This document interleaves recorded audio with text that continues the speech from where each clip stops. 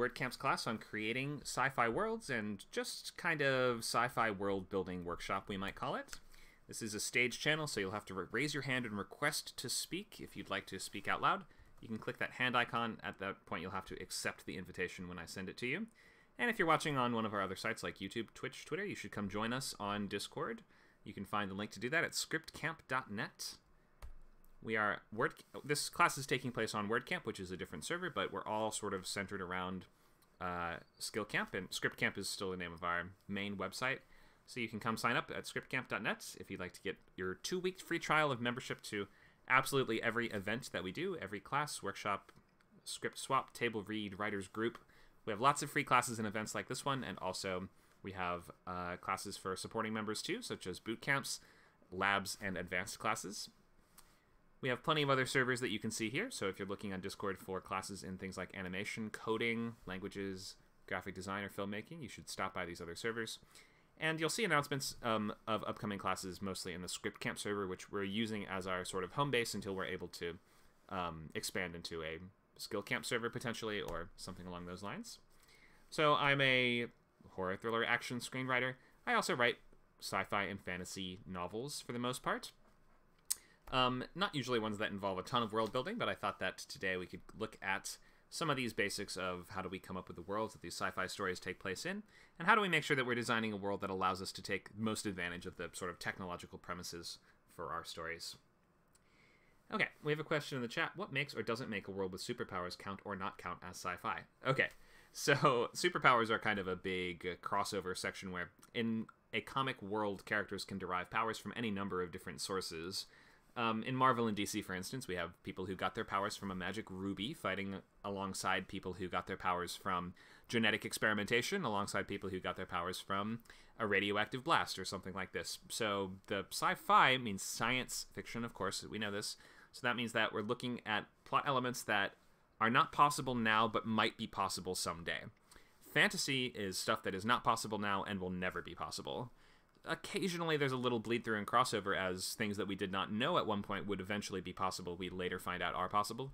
But for the most part, that's the question we need to ask. Is this something that theoretically could someday at some point be possible using the scientific principles that we know about, even if they're kind of stretched or expanded or they aren't particularly realistically portrayed, as long as there is that veneer of explanation, of an explanation based in scientific reality. Even if, of course, you know, it doesn't have to be perfectly exactly accurate, but that's how we determine sci-fi. So some superhero characters are sci-fi based, some aren't. Iron Man has a sci-fi based power set. It's a suit that he built himself that uses all technologically feasible machine applications, whereas some characters like, I don't know, Doctor Strange are not sci-fi based at all. So it depends on how you set up your comic world or your superhero world. Is this a world where all my characters have science-derived powers, or it could be a mix? And there's no rule saying it has to be one or the other, but that's how we determine which ones are sci-fi elements and which ones aren't. The theoretical possibility. Okay, here's the dates of the new upcoming boot camps. We're going to have a new pilot boot camp, 6 weeks to write a whole pilot, starting July 9th. That'll be running Sundays 10 to noon. We have 90-day novel boot camp. That's going to be running Saturdays 12 to 2, starting July 22nd. You'll write a whole book in 3 months. And then last we have 8-week feature boot camp. Next one starts June 30th, and that'll be running Fridays from 6 to 8 p.m. Looks like we might have a question from Jack. Go ahead. For novel writing boot camp, is the boot camp going to include world building, character creation, and prep like that, or should you have the prep done before the boot camp starts? You don't have to have it done beforehand. We include that stuff. So we're kind of imagining you're coming to it with a brand new idea. You haven't done any work on it yet. So it's okay to just start from the very ground level. Start from scratch. Okay, thank you. Sure. Good question.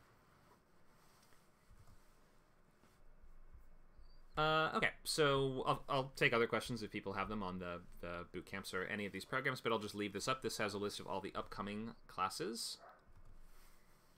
Write a Movie in 8 weeks is the overview class for that feature boot camp that will sort of tell you everything to get ready for and how to prepare for the upcoming weeks, and you can also get some early feedback on your ideas.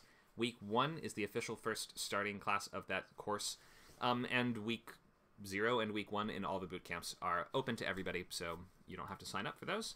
We hope to see you there anyway. We have more coming up, like Writing for Young Audiences, July 8th, We have adapting myths, stories, and fairy tales, so adaptation class, Sunday the 9th. We have plenty more coming up too, so definitely check these out if you're interested. And we'll have a QA with a WGA writer, Max Perry, on July 15th at noon. You can check the chat also. Nacho has pasted in text, including all of the upcoming classes.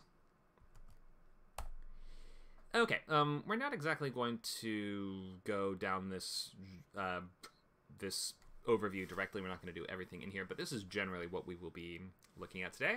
We're going to start with just questions like, what is sci-fi? And maybe talk a little about the difference between hard and soft sci-fi, a little about premises and genre conventions, and then I kind of want to not talk too much about stories and move to worlds. So we'll move to looking at worlds that are based around a big idea. I mean, a world might mean a single planet in the context of your sci-fi world or your sci-fi story, or we might just say sort of a story world just refers to everything in that universe where that story takes place. So that might be a whole franchise takes place within a single consistent story world, right? So oftentimes these will be based around big ideas.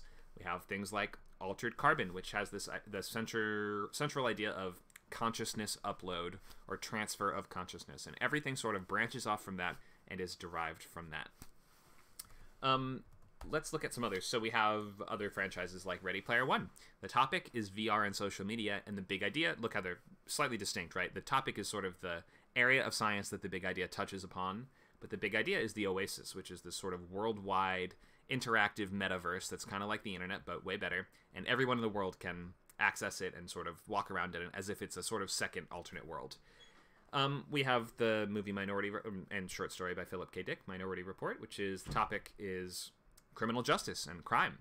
And the big idea is pre-crime, which is this police agency that arrests criminals before they act. And last we have the sci-fi show Severance. The topic is corporate work-life, and the big idea is this procedure to separate employees' minds into two distinct halves, which have no memory of what the other half remembers. So there's like a work version and an outside home version. So you can see how these are not exactly full descriptions of the world itself. We're not saying this takes place on a planet where blank and blank and blank. So when we're saying world, we sort of mean the reality that story takes place in. And if we start using that basis of the big idea, then it allows you to sort of, if you start with that as your kind of core at the heart of your idea web or whatever, it allows you to branch off from there and come up with interesting plot points and story elements that connect directly back to that main idea, which is generally a smart thing to do, especially in movies and TV. Books can have multiple big ideas in them, sometimes almost too many big ideas in them, whereas movies and shows in sci-fi are more often going to revolve around one single central big idea that we're going to dig down deeper into than we would, rather than just introducing a bunch of different concepts, a bunch of different ideas that we will only be able to very shallowly explore. It's a better idea in a movie or show to sort of take one core idea, expand on that one as much as possible. Let's look at keeping things cohesive. So my suggestion is that if you have a bunch of speculative elements in one story, especially again in movies and TV, we should be trying to pick one thing that we can dig deeper into, and that one source that multiple different points of interest can derive from. So it's helpful to have your speculative elements share the same source in Western media, at least. In the world of things like anime and comic books, this and I know comic books are Western, but like, and there are different examples of this we've seen in different storytelling traditions, but essentially in like anime and Eastern style storytelling, it's not as unusual to have robots, aliens, angels, fairies, and elementals in the same story, and they don't have to have come from the same place, from the same source. Whereas in Western media, more often than not, and I realize there are exceptions to this, especially in the post-Avengers world, where we have big mainstream movies where there's a bunch of characters on a team that all have completely different sources of their powers. So this has become more common in recent years. But unless you're doing something like that, which those are really hard to pull off unless you have full access to that universe or some pre-established, pre-built universe where people already know these characters and all these advantages that come from writing something like Avengers, right? Then it's oftentimes more helpful to have all your speculative elements share that same source. So think of like Iron Man, for instance, we mentioned earlier, as like a sci-fi superhero story. And it's a pretty self-contained one. There are not other heroes we meet. We don't meet Doctor Strange in that one. We're only in the world of sci-fi in the very first Iron Man movie. And where do all the powers come from? These arc reactors. So Tony Stark has an arc reactor. He uses it to save his life and to make a suit for himself in the cave. And then we have the villain, Obadiah, also uses an arc reactor to make himself an even bigger robot suit that he himself can use against our hero. But you see, those both come from the same thing. They both come from arc reactors, which are kind of the central technological concept of that movie. I understand that as the series goes on, we expand way beyond just that scope, but you can see how for a movie that was intended to sort of kickstart this, or which ultimately led to kickstarting this larger franchise, we keep everything very contained and streamlined within one movie. We don't start adding in wizards. We don't start adding in crazy aliens within Iron Man 1. We keep the sci-fi sources all the same. It all feels very simple, very self-contained, very cohesive. We can only watch this one and we can understand it fine. We don't need to watch a bunch of other stuff to get who these characters are or what's going on.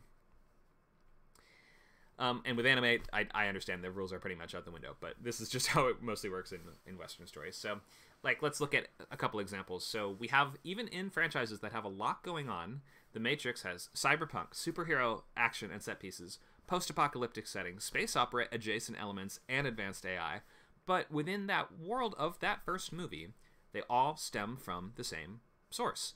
The machines, or we could say the machines and the Matrix itself, which is kind of like a lot of these things exist within that world, but even that was created by the same entities, the machines, the architect, I guess we could say, as the originator of the Matrix, who has sort of allowed all these things to be possible. We have a question in the chat. Is Lovecraft sci-fi, or are the aliens so impossible that they count as fantasy? That depends on the story, because Lovecraft has a lot of different types of creatures in his sort of mythology and world. Some of them, I think for the most part, he does think of these things as sci-fi, or would define them as sci-fi, simply because he was sort of proposing a world in which these ancient gods are actual entities that might live out there somewhere, and that they're not like sort of confined to these other realms like heaven or hell. They could exist in our universe, and that they could have direct effect on things going on here, or they may not care about us, notice us at all. But yeah, I think a lot of Lovecraft stories are going to be defined as sci-fi, simply because, in theory, these things are sort of possible. We could find giant aliens that live beyond the stars that are psychically influencing us, or things like this. But there's a lot of crossover there, and some of his stories are more in the realm of fantasy than sci-fi, such as The Dream Quest of Unknown Kadath, which is a sort of very trippy, like Alice in Wonderland style fantasy story that he's written also. So yeah, depends on the story, largely sci-fi. Jack O'Panton in the chat says, Star Wars is sort of science fantasy. Yes, Star Wars is science fantasy. It involves... I've heard it's been said that the prequel trilogy is more science fiction focused than the original trilogy, which is more comparable to something like Jason and the Argonauts, or like a mythology quest style movie, whereas the prequels do get a little bit more into things like the ethics and practicality of mass scale cloning and actual scientific principles like that, which were not really present in the first couple. But there's a lot of disagreement about that. So basically, yeah, science fantasy has elements of both. There are sci-fi elements in Star Wars. There are straight-up fantasy elements. There's wizards. And we also have wizards that fly ships and use guns. So it's kind of like it mixes and matches at any given time any number of elements from both. Okay, what else? So Ender's Game features alien invaders, orbital VR adjacent military training programs for child soldiers. I guess it's not really VR, it's more like laser tag, kind of, in an organized sport way. But the latter exists because of the former. They have this sort of advanced space orbital training program because of the alien invaders. So again, same source. Edge of Tomorrow is a similar thing, where Edge of Tomorrow is a story featuring alien invasion and time loop. But how does it work? Well, the time loop is a sort of psychic result of the aliens using an ability that's inherent to their blood. So when that blood gets into a person, then they receive the alien's ability to reset that time stream. So while we may argue that time travel will never be possible, most people will consider time travel to be in the world of sci-fi, and that maybe it's somehow theoretically in some crazy world maybe one day possible. So in any case, it comes from the same thing. We have time travel and aliens, but the time travel comes from the aliens. Okay, so hope that's clear how you can try to keep things cohesive by just picking the same source that your different scientific elements come from, and it allows you to branch out and have different stuff in one story. You know, you want to have alternate dimensions and time travel in one story. You can do it. Just try to find a way that they can both come from the same thing, for the most part. And in books, you have more room for more big ideas, and we have just way more pages and way more ability to explain and tell things in books, so you have a little more freedom there. Okay, so remember that big idea is we're asking, what if this technology existed, or what if this technology that we already have advanced to this degree? The big idea is asking, what conflict would that create or solve, or maybe some of both, right? It creates some problems, and it also solves other problems. And usually the stories will be about, I mean, a lot of the time, the big idea, or sort of central question of the movie, book, or TV show is, what are the ramifications of this big idea? What are the technological things that we can use it for? What are the hazards and the challenges? And can it be beaten? Can it be overcome? Can we use it on our side? We're just kind of approaching this question of the big idea from as many different angles as possible within one work. And sci-fi is really about this. People come to sci-fi for these interesting questions and for original ideas, even if it's just original takes on stuff that we have seen before. So, let's maybe go a bit into designing worlds. Perhaps we can start a little bit on... Oh, did I not? I thought I had a bunch of planet designing slides on here. Maybe that's a different slideshow, actually. I think that's a different slideshow. No problem. Okay, so in fact, let's maybe go back a couple steps and let's look at hard versus soft sci-fi, and break down that difference there. So, of course, we know sci-fi is fiction that deals with the impact of actual or imagined science upon society or individuals, but the realism with which we portray that science and the sort of how strict we need to be with the rules governing that science, they fall on a spectrum that we are going to call hard to soft. Hard versus soft. They have this in different genres too. Hard versus soft fantasy is also a thing, but in any case, in this context, hard science or hard sci-fi versus soft sci-fi. What are the differences? So, hard sci-fi is going to be more based in scientific reality, in which science and tech are integral to the plot that might touch more on real and proven principles and technology pieces that are at least theoretically one day possible. And the rules work in a very consistent, predictable, and repeatable way. Our emphasis is on plausibility and on these strict rules. The plot might hinge on applications of any number of real kind of technological principles like math, chemistry, physics. Think of like The Martian, right? The Martian is a hard sci-fi story. By anyone's definition, we have to look at, you know, how many real principles actually get applied. The main character actually has to work within scientific reality to find a way to escape his situation. And there's not really fantasy in hard sci-fi. On the hardest end of the spectrum, there's nothing that might be considered fantastical. So there's going to be less things like psychic powers, which sometimes do fall. Psychic stuff does fall into sci-fi sometimes, as some purport that maybe in some ways these things will be possible. And I think we've seen with brain implants and stuff like that, to some extent, these things can be possible. So keep that in mind, but largely in hard sci-fi, we are going to avoid any straight-up fantasy. We have a little bit less emphasis on the sense of wonder that fantasy and soft sci-fi allow us to revel in more. That's not to say there can be no sense of wonder in hard sci-fi. There definitely can, but it works a little differently. We have some examples here, things like Ex Machina, The Martian, Gravity, Interstellar, Contact, Moon, things like this, Jurassic Park, which are all based on, even if they're exaggerated, they're using these real scientific ideas as we understand them, and coming up with stories and conflicts based on those ideas. It's sort of probing the possibilities and ramifications of those ideas. And then we have soft sci-fi on the other end, which is characters and relationships becoming more integral than scientific fidelity. Science doesn't really have to be consistent with how it works in the real world. It really only has to be consistent in that world. We have stronger emphasis on social sciences, things like history, sociology, economics, or politics, taking precedence over physics and chemistry and hard data. Tech levels can use a lot of hand-waving and sort of fake explanations that it essentially does sometimes cross over into fantasy, but it does have to maintain that veneer of plausibility. It has to seem, at least, that there is a rational explanation for how these things work in the world, even if we don't have to fully draw out a diagram to show us how laser guns work.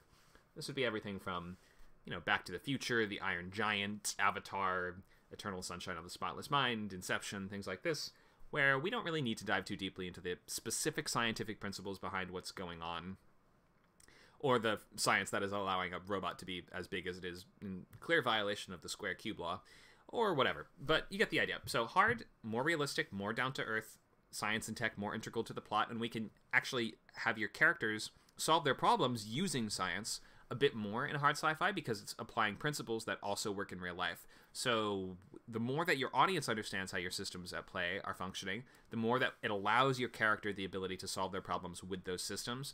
And if the case is that we are simply using actual applications of science in your story, then the audience has all the tools they need to follow along, so we can use science to solve problems more.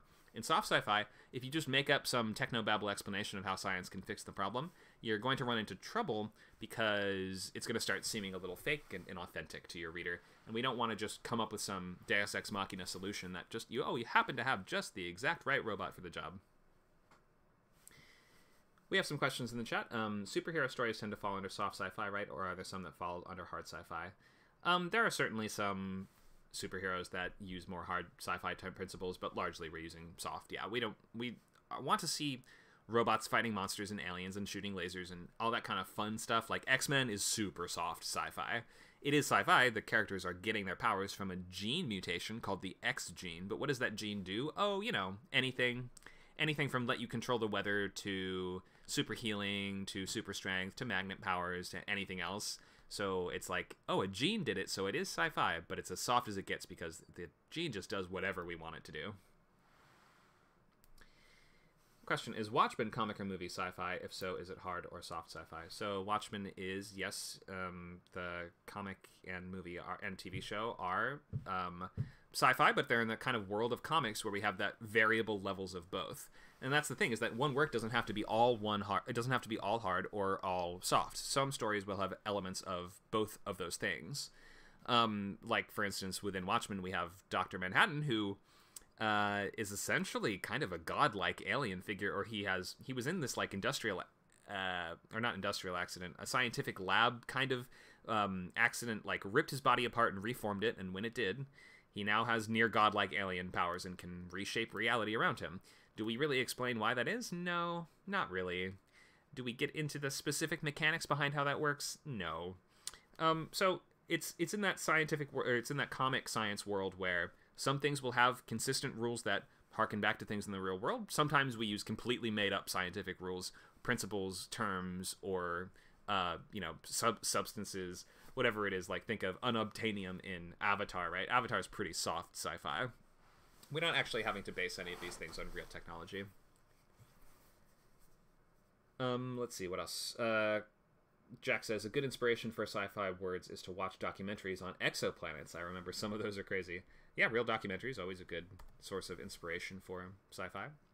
So remember that we're emphasizing originality. Part of the promise of the genre is that we're seeing something we haven't seen before, or haven't seen exactly like this, haven't seen combined in this exact way.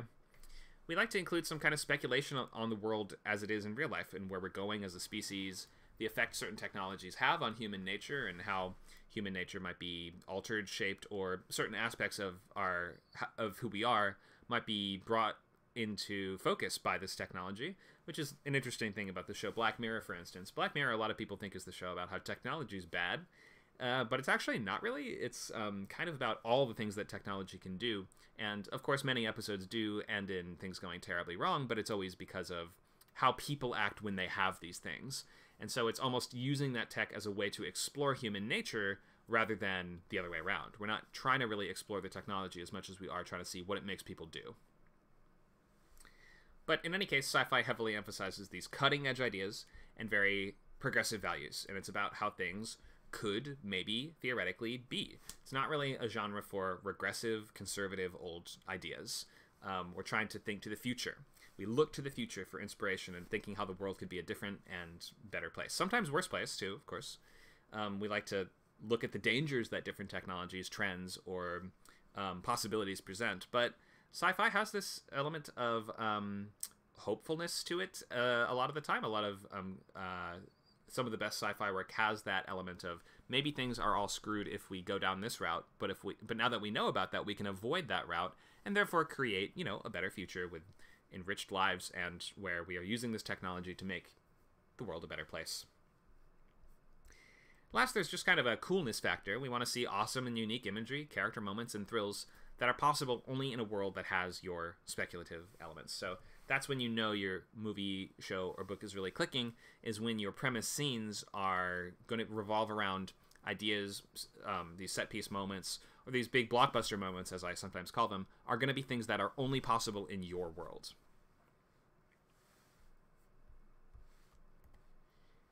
Here's a couple genre examples. The kind in movies and shows, I think we have these main 4 genres. In books, we have way more. But in movies and shows, thriller and horror, everything from The Invisible Man to Alien, The Fly.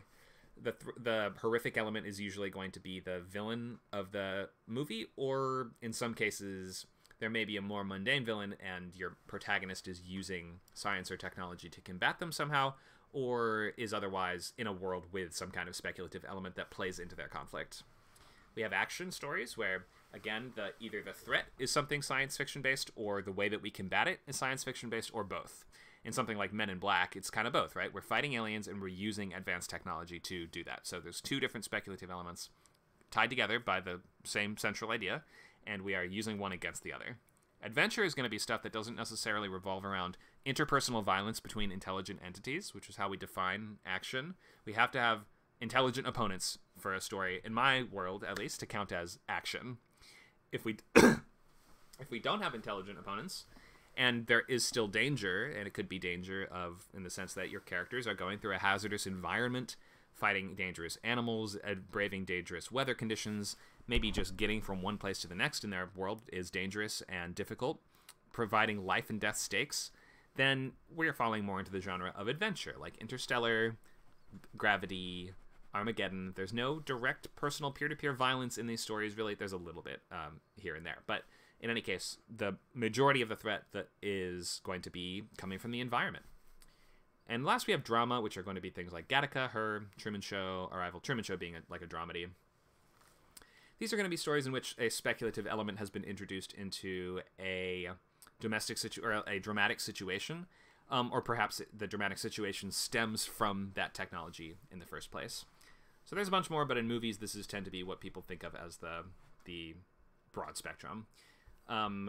So many more in books, but in books we just have a lot more freedom in every way. I'll just leave this up because Nacho has collected this great collage of different novels and short stories in sci-fi worlds. We see all these different categories, from alternate history, cyberpunk, dystopian, space opera, steampunk, military, time travel. And of course we can see different like we sometimes see more commercial versions of these. Sometimes we see more literary science fiction that is approaching these topics from a different perspective. We see some upmarket, we see some just very popular commercial fiction. So this can come in any voice, in any shape and size. Lots of different types of sci-fi out there.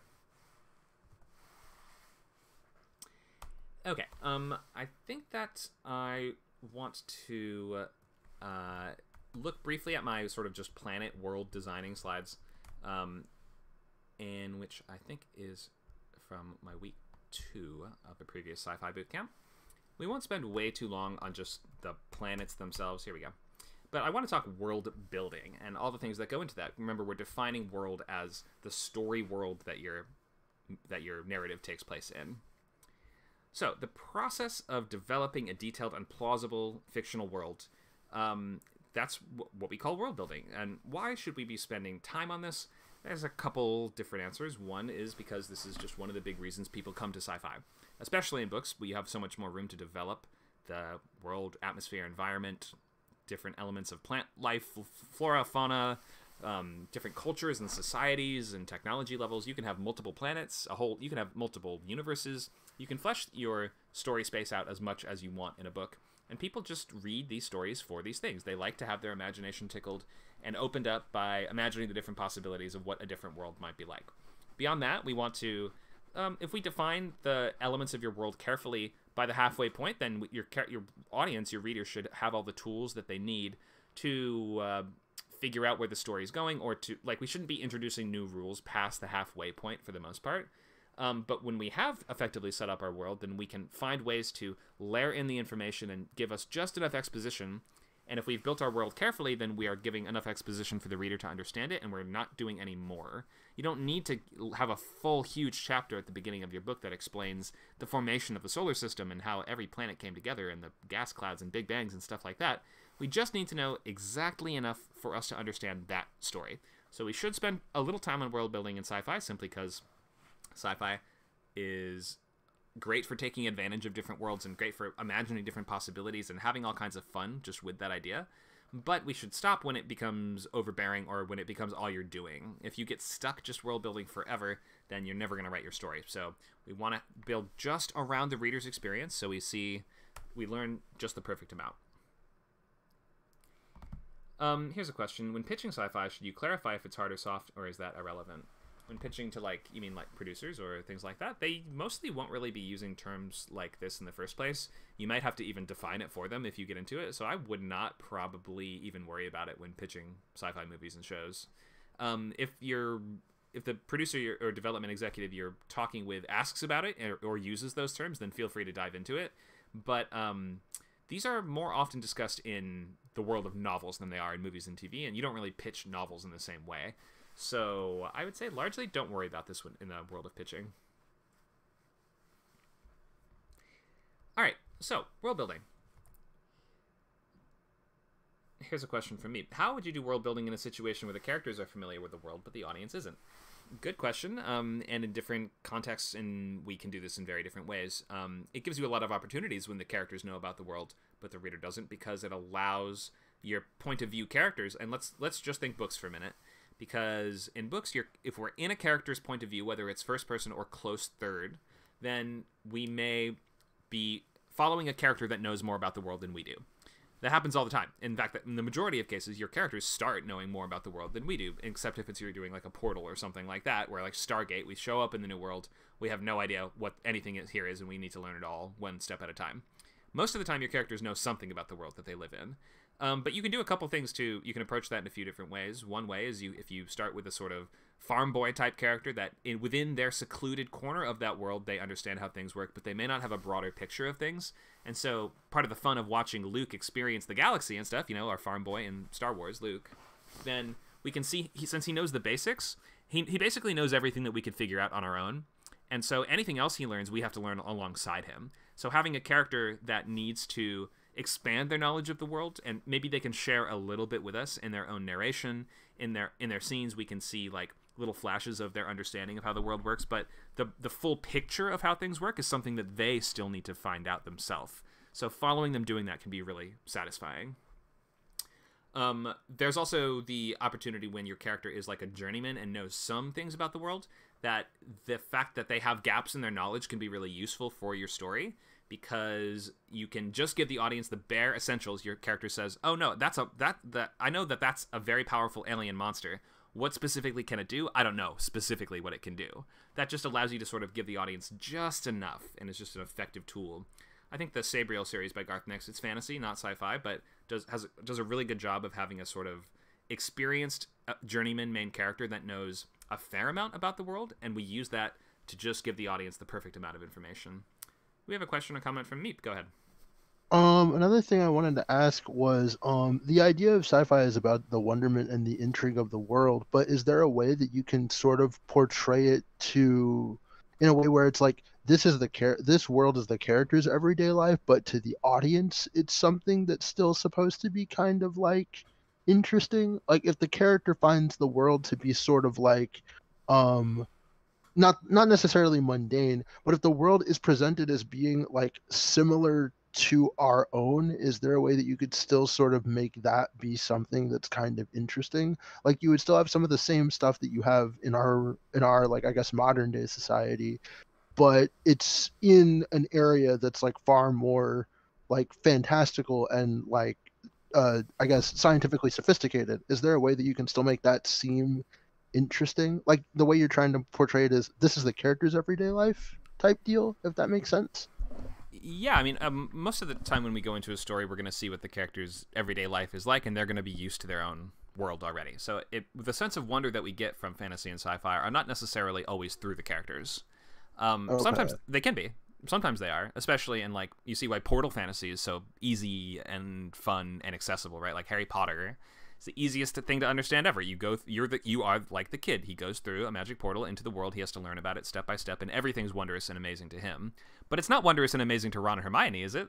Right? So, but that doesn't stop it from being interesting and amazing to us. So it's helpful if you have some characters that are able to experience that wonder of seeing and learning about these things. You don't need them per se, and like it means that we'll have to experience them a little differently. Like a character that is just learning about things for the first time, maybe they play around with these new things, they try out the different possibilities, and they're able to like, they are curious about how these new elements work, and when they are curious, then they will do fun stuff that helps them learn the answers to what these things are. If we have characters that are already used to the world, we can still get that sense of wonder. I mean, it may be that your characters are, commuting to work on a super highway through space or something like that, right? That's like the Jetsons almost, where the Jetsons world, they're not impressed or amazed by their world at all. But we can still see, like, the problems that they've solved, that they have fixed in their world that we haven't solved in our world. Like, they have no pollution or whatever, or nobody has to work. They just press a button and then a robot does all the work for them. Things like this, which still instill a sense of wonder. We just won't, if you don't have a character that's also experiencing that wonder, you have to approach it a little differently. And I would, like, how specifically would I suggest approaching it differently? That's a good question that I'm now asking myself. Because like it's like it falls into the same category of like I guess like it falls into the same category of like, oh, this is what I do every day, and just a way to make that seem interesting, because they're already kind of used to it. They've experienced and kind of lived in this world, so it's obviously not going to seem all that great to them. Yeah, and in fact, that I don't think that really gets that far in the way of enjoying the sense of wonder around something. In fact, sometimes that makes it a little funnier or a little bit more entertaining in a way. If, for instance, your characters are a little bit annoyed by something that we would consider to be amazing in our world, right? Like, imagining, for instance, there's a moment in, I can't remember if this made it into the actual episode or the show, but I read the script of Carnival Row, which was called Killing on Carnival Row, years ago. This turned into a fantasy show on Amazon. I remember there's a scene where some cops are just doing an investigation, and one of their witnesses is like a Selkie or a pixie or something like that, and all of the testimony that it gives is in rhymes.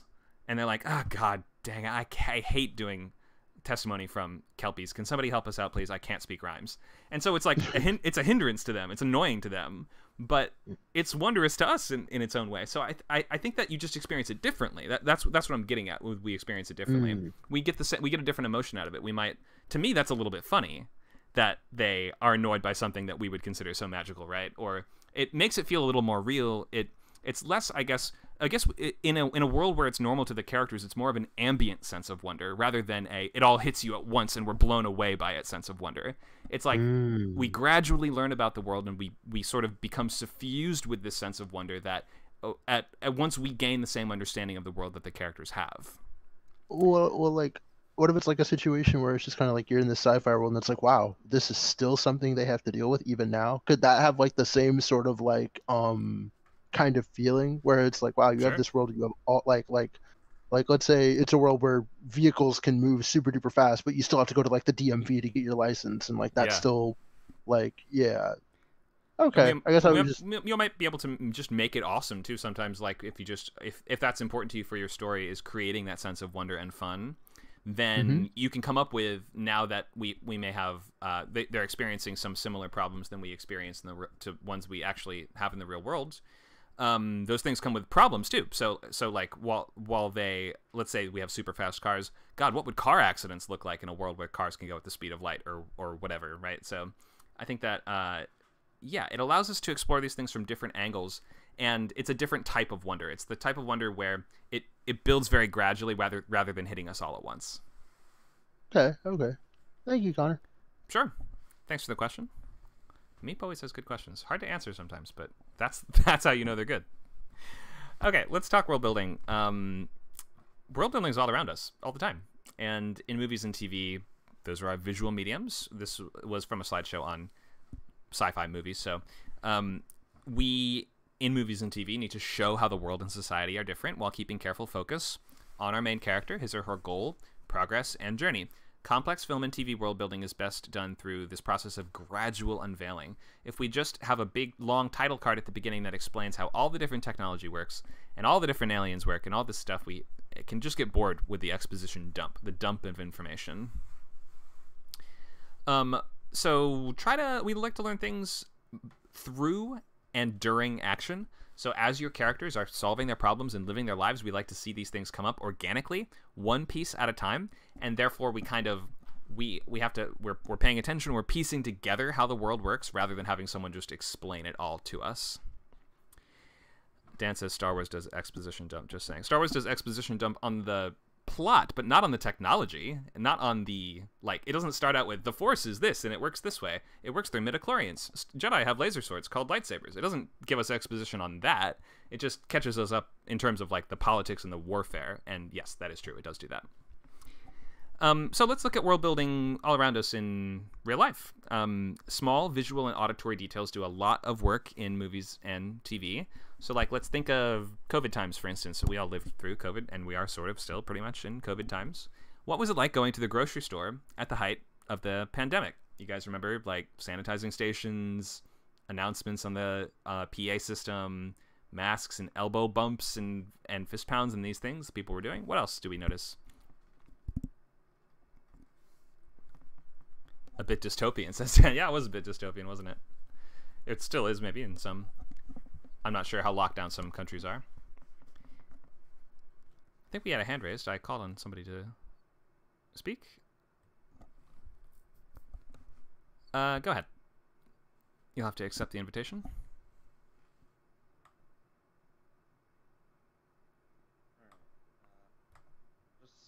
Is philosophy a form of world building? Philosophy. It can be. In sci-fi, philosophy often is an aspect of the world, or maybe it takes place in a world where we have been forced to sort of think of philosophical principles differently. Do you have a specific example in mind? Well, my story is definitely has philosophy as a major motivation for evil acts. Like, okay. There is a lot of thought process behind why people do evil. Okay, that might, and that you're saying that's just like those philosophies exist in your world, and your villains are characters that have studied or who live by those philosophies? Yeah. Okay, then in that case, for sure. I mean, things like the Sith Code or the Jedi Code, right?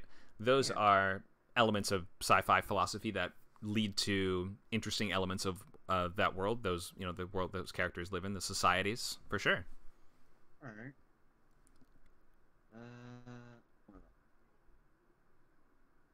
I think that's it for now. Do you want to answer this question of, you remember, so grocery shopping during COVID times, what did we notice? What was different? Shortages. Shortages, great. Yep. What were we short on? Mostly toilet paper, but I feel like there are others, but I can't remember. I think people bought all the hand sanitizer out. Like,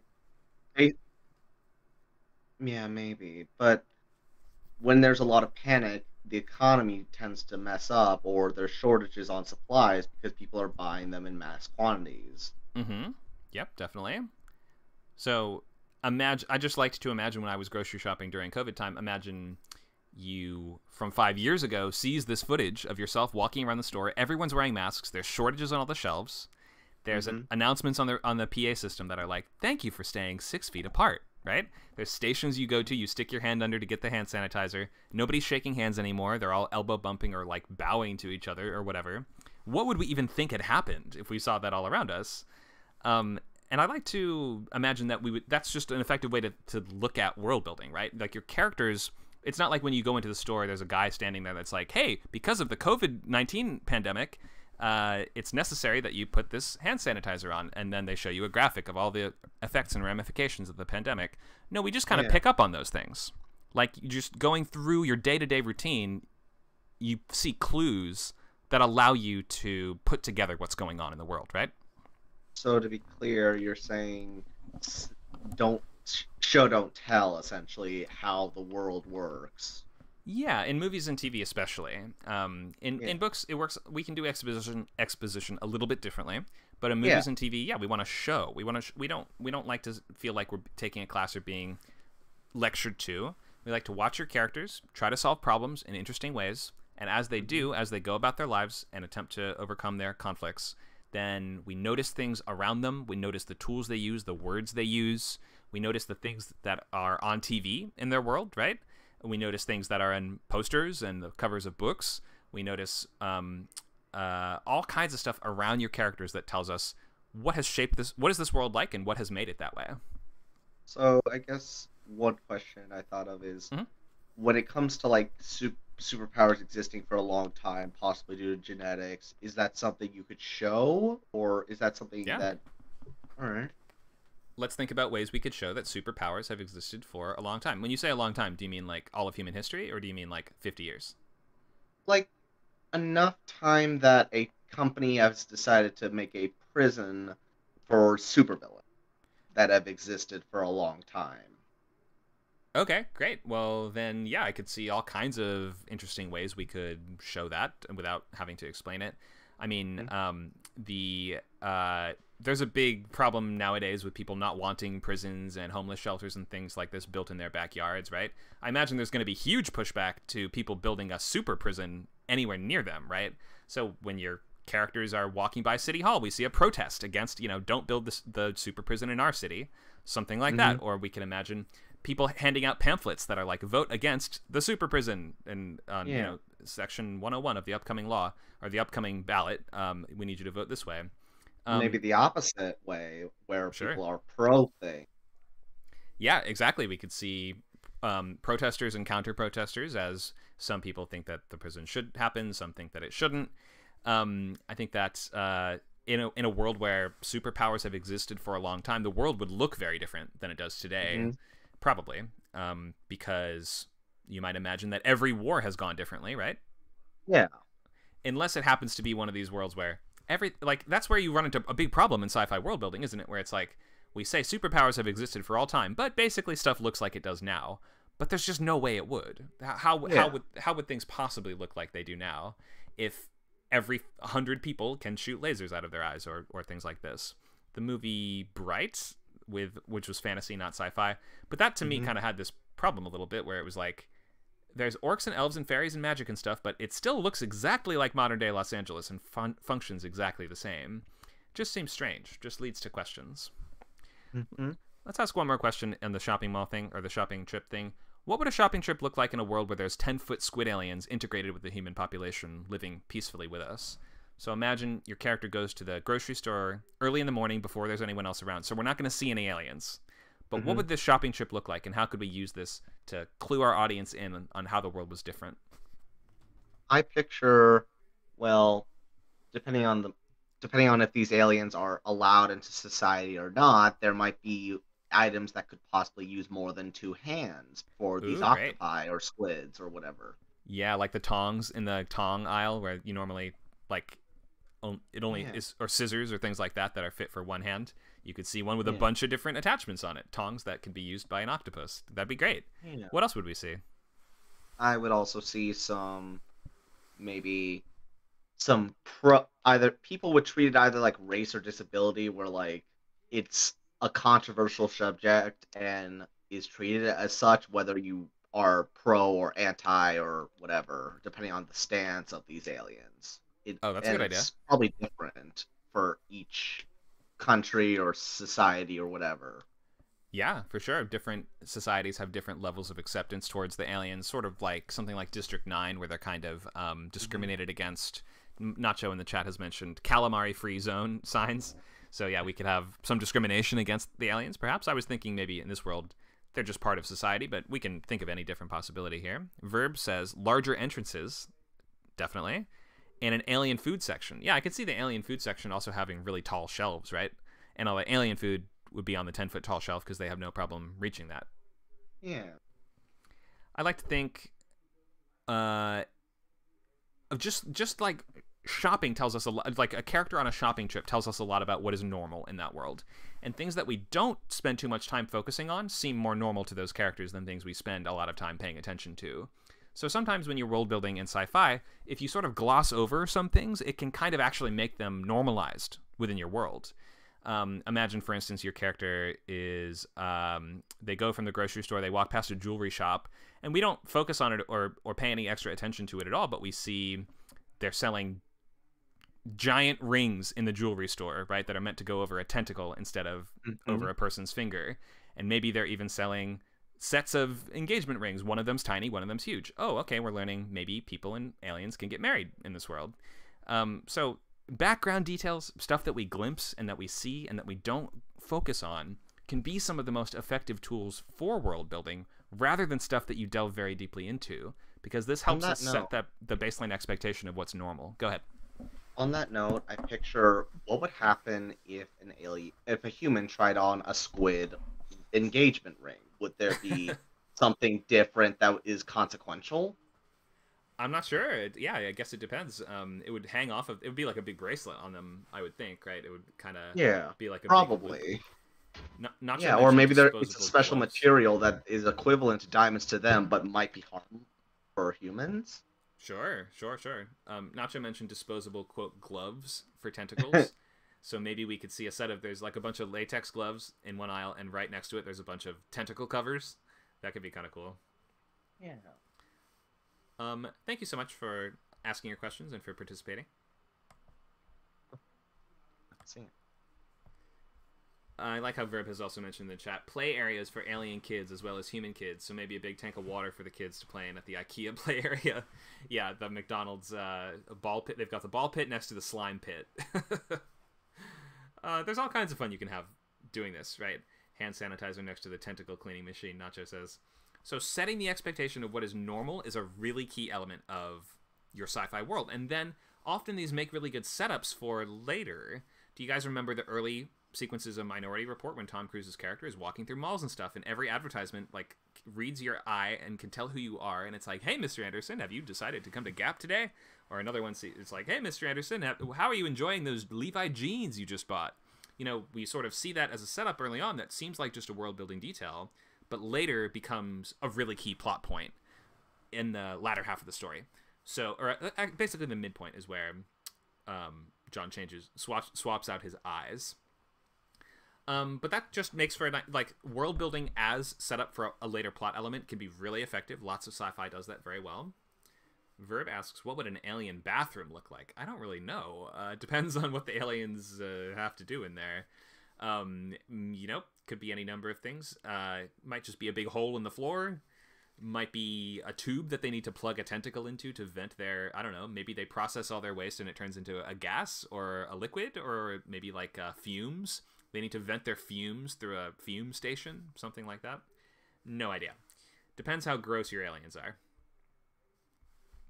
So I hope this idea of just establishing the baseline of normalcy makes sense as a tool for both movies, TV, books, all these things. The things that you don't focus on and don't elaborate on and don't pay attention to tell us a huge amount about your world. And you want to be careful with that and not leave something super important as gloss, like you don't want to gloss too lightly over something that we need to know about, but you can use this to your advantage by normalizing things, by having your characters not remark upon them, by having them just part of the background, part of the details. Like if your character just goes to the store and buys some ham and cheese, we might learn more about the world then, and in a more fun, active, and engaging way than we would have if they had stayed home and just watched a documentary about the alien invasion. Okay. What do love? Oh, sorry. Don't want to watch that clip. Let's look at planets. So, we are assuming a lot of stories take place on Earth. Most stories, I would say, take place on Earth. But a lot of sci-fi can take place on different planets too, whether or not we're looking at a sort of alternate or modified Earth, or if you're looking at another planet in our solar system, or maybe a planet beyond our solar system. There's a couple of rules that, first of all, need to define what a planet is. So according to the International Astronomical Union, the IAU, there are 3 requirements that make a celestial body qualify as a planet. First, it has to orbit around a sun.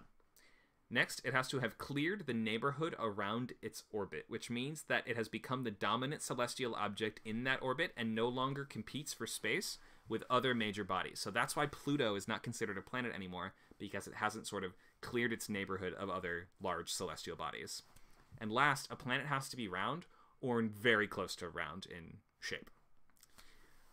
So there's how we understand planets within our universe. Within your crazy, wacky universe, maybe you have a cube or a pyramid-shaped planet or any number of things, but just the way that gravity works, it tends to crush everything towards the center and make things sort of spherical over time. Evenly spherical. So let's look at some more at different types of planet and also habitability. There's a habitability index, a fictional sort of habitability index, which groups our sort of types of stars or star systems into 4 major categories, which are thought to host habitable planets. The thing is, in real life, we haven't really discovered other planets that are habitated by intelligent life, so we don't actually know for sure, in the vast universe that we live in, exactly what a planet full of life would be. So we have to use our imaginations, and we have to use the principles that we have access to. Let's look at the major types of star systems in the habitability index. So, to begin with, we have white star systems that might lead to either desert or island planets. And these are going to have surface water percentages that are going to be below 30% for the desert planet, so very low on water, or above 80% for the island planet. And island planet being largely submerged, meaning the only land are microcontinents and island chains. The oceans tend to be shallow and warm. I think we saw a great example of a white star planet in Rogue One during the climax of the movie. I forget the name. Somebody should look it up and let me know. The name of the planet during the finale sequence of Rogue One is an awesome example of island planet, white star system with microcontinents, islands, shallow, warm oceans with a tropical climate and more advanced underwater ecosystem. And then we have desert planets, which is going to be best seen in stuff like Dune, right? With large, lifeless deserts and slow plate tectonics. We have really cold nights, really hot days, and what little land life exists will be close to the small ocean sea basins and grow no taller than a meter, usually. So smaller, squat animals and very hardy, dry plants. But it's going to have to be grouped around wherever the water is in that world, because in our current conceptions of life, we pretty much believe that life requires water in some form or another. Scarif, says Jack. Scarif was the planet from Rogue One. Thank you so much. Yellow stars are going to... Well, first of all, also note the color of the sky is going to be different in these different planet types. White stars are going to lead to a navy blue sky. Yellow stars are going to lead to just a sort of standard blue sky, and this is what we have. We have a yellow star sun. So that's going to be, in our planet, Earth analog, 50 to 80% water. I think our planet's like something like 65, 70% water, something like that. And just like Earth, these planets will have a wide variety of climatic conditions caused by continental plates, richly diverse biospheres, and moderate planetary climates. So this is pretty different from how we see a lot or conceive of a lot of planets in the Star Wars galaxy, in which case they usually only have one major biome that defines that planet entirely. Or maybe there's some warm place on Hoth or somewhere, but for the most part, since it's a movie series, first and foremost, it's a movie series. So each place that we go has to have a really distinct color palette, really distinct set of, rules and things that show up there, creatures that show up there, ecology, habitability, wildlife, stuff like that. And it's just helpful if we use that sort of shorthand of this one environment is what the whole planet is like. And so Star Wars does that very liberally. We might imagine that if we read the books, maybe there are more different biomes within Tatooine or things like that. But usually in Star Wars, one type of environment or one type of climate per planet. We also, within a yellow star system with a blue sky, could end up with 30 to 50% water, at which point we might have a swamp planet with low surface features giving us extensive swamplands and high amounts of global precipitation. Solid ground would be mostly lifeless, and glaciers would cover the polar ice regions. I think Naboo is a good example of this in Star Wars. Orange star, seafoam green sky, which would be really cool and we almost never see in movies or shows, green skies like that. This is going to be either wet or jungle planets, so pretty high saturation and surface water percentages with 50 to 80% on the wet planets, made up of shallow seas and low topography on its largest continents, primitive vegetation but very widespread, and high amounts of global precipitation. If there is a lot of vegetation, it's usually going to be underwater. So there will still be a lot of oxygen on wet planets in theory. Jungle planets are featuring swamplands, rainforests, jungles, island chains, and a lot of surface vegetation, thriving ecosystems, lots of animals, and no glaciers in the polar regions. They're usually a little too hot. And last we have red star, which is going to lead to green sky, and we're going to again be on the world of extremes here, right? So as opposed to before we talked desert planet, island planet, here we're looking at ice planet and extreme planet. Ice planets are going to have large polar ice caps, glaciers, ice-covered oceans, glacial carvings which have created mountain ranges, and life largely being found underwater or adapted to that extreme cold. So the majority of life on ice planets might be under the surface. And then last we have extreme planet. So everything from dust deserts with little oceans, but just extreme temperatures. This is probably less than 30% water saturation. Highly specialized and adaptable life, widespread and thriving, but again, that will be very specialized to live within those extreme conditions. We're not going to see like humans in an extreme planet usually. Okay, so you have a lot of different options in terms of habitability, biomes presenting different challenges and different opportunities for your characters, especially if we are watching or reading a story that's based on colonization or exploration of these different planet types. Then you should do your research and know how these are kind of working. I mean, let's break down planet Ryloth from Star Wars. And this is something that's not really explored that much in the movies, and maybe it's glimpsed in the shows a couple times. But in the books and, you know, the expanded universe material, we have enough information to build a somewhat comprehensive view of planet Ryloth. So let's ask ourselves what kind of conflicts would maybe come up on this planet, how this would affect the planet's flora and fauna, and how all of this is going to sort of, we're always going back to and stemming from the geographical and astronomical features of the planet, and asking how would it affect the society, technology, and trade. Okay, so let's break down planet Ryloth. Ryloth is the home of the Twi'lek species, which are the people with the two sort of tentacles coming out of two sides of their heads. These are called Leku in their own language, and it's also a language they can speak a sort of sign language using their Leku as well. And I believe, if I'm correct, that it contains part of their brains extend out into their Leku as well. So they look like people, though. They come in a bunch of different colors. They're usually blue, purple, or green.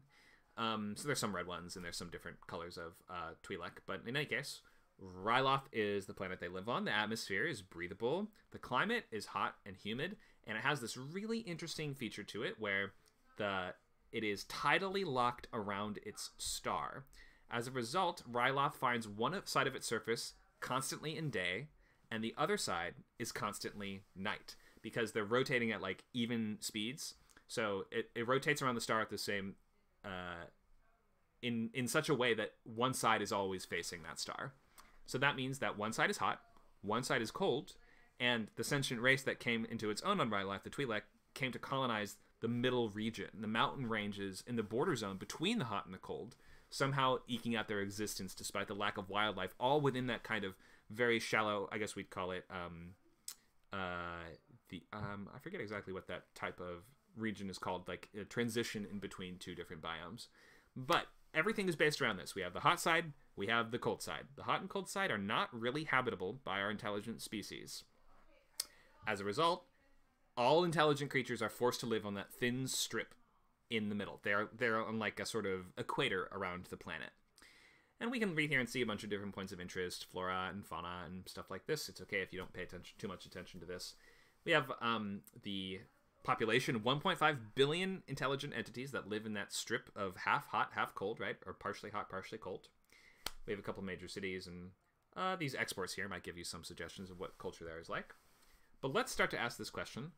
We have the major theme of this planet is that everyone, 1.5 billion people in Twi'lek, live in this strip of light between the hot and the cold sides. That means that, well, let's ask, what does that mean? How is that, what kind of conflicts might that cause? How is this going to affect the planet in terms of society, technology, and trade?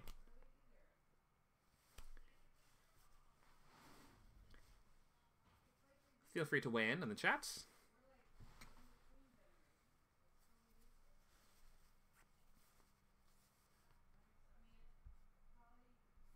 Nacho says, territory in the temperate strip is precious. Yes, exactly. Property values are going to be very high in the middle, like in that perfect Goldilocks zone. That's what I was thinking. That's the term. The Goldilocks zone is the one where it's not too hot, not too cold. It's right in the middle, perfectly habitable. And yeah, that's going to be the center of a lot of conflict in terms of who gets the best land, who gets the best spot. And it's going to be more valuable It's going to be it's going to be more heavily guarded, and it's going to be defended quite vigorously by those who manage to get the best spots of land.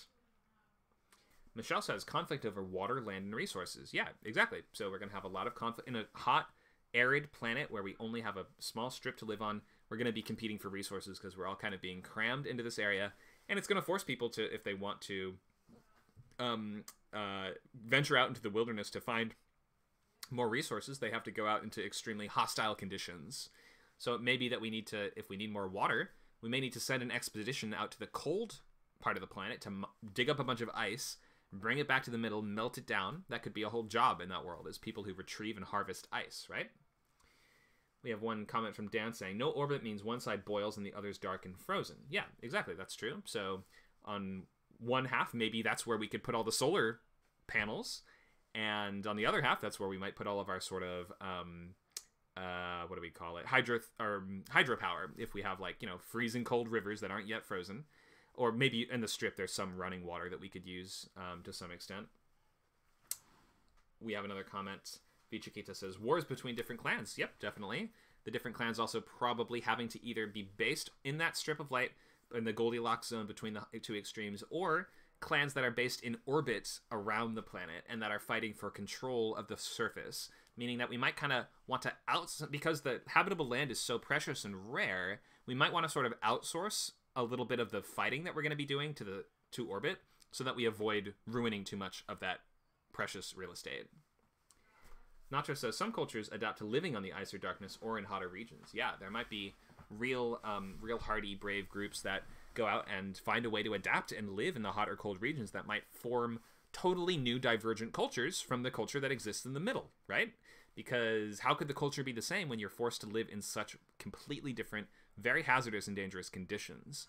So that you're going to be able to probably find scattered clans in both the hot and the cold sides of vastly different cultures that have no relation, maybe even don't even speak the same language as those in the middle. Another comment, overpopulation of habitable territory. Yep, that's another problem. So we're going to start to force the poor people out to the edges, and the rich people are going to start buying up all the stuff in the middle. There's just going to be too many people at some point. It's going to lead to fighting, trade wars, inequality, wealth inequality, distribution problems. We have a comment. Slavery. Yeah, we do have the export of slaves as the major exports, which maybe could... I'm not actually sure if that's a direct result of the conditions of the planet, but let's ask ourselves, how might it be part of the conditions of the planet? Why might they use slavery on a planet like this? Michelle says because of overpopulation. Yeah, maybe it's that they had too many people, so they're forced to use this extreme stratification and wealth inequality to create a caste system with whoever's on the bottom is going to be serving as the slaves, right? Because they don't even get the good houses to live in. They don't get the good atmosphere. They have to live in the worst conditions. Well, if we stratify society that much and somebody ends up on the bottom, I could see how slavery might evolve from that.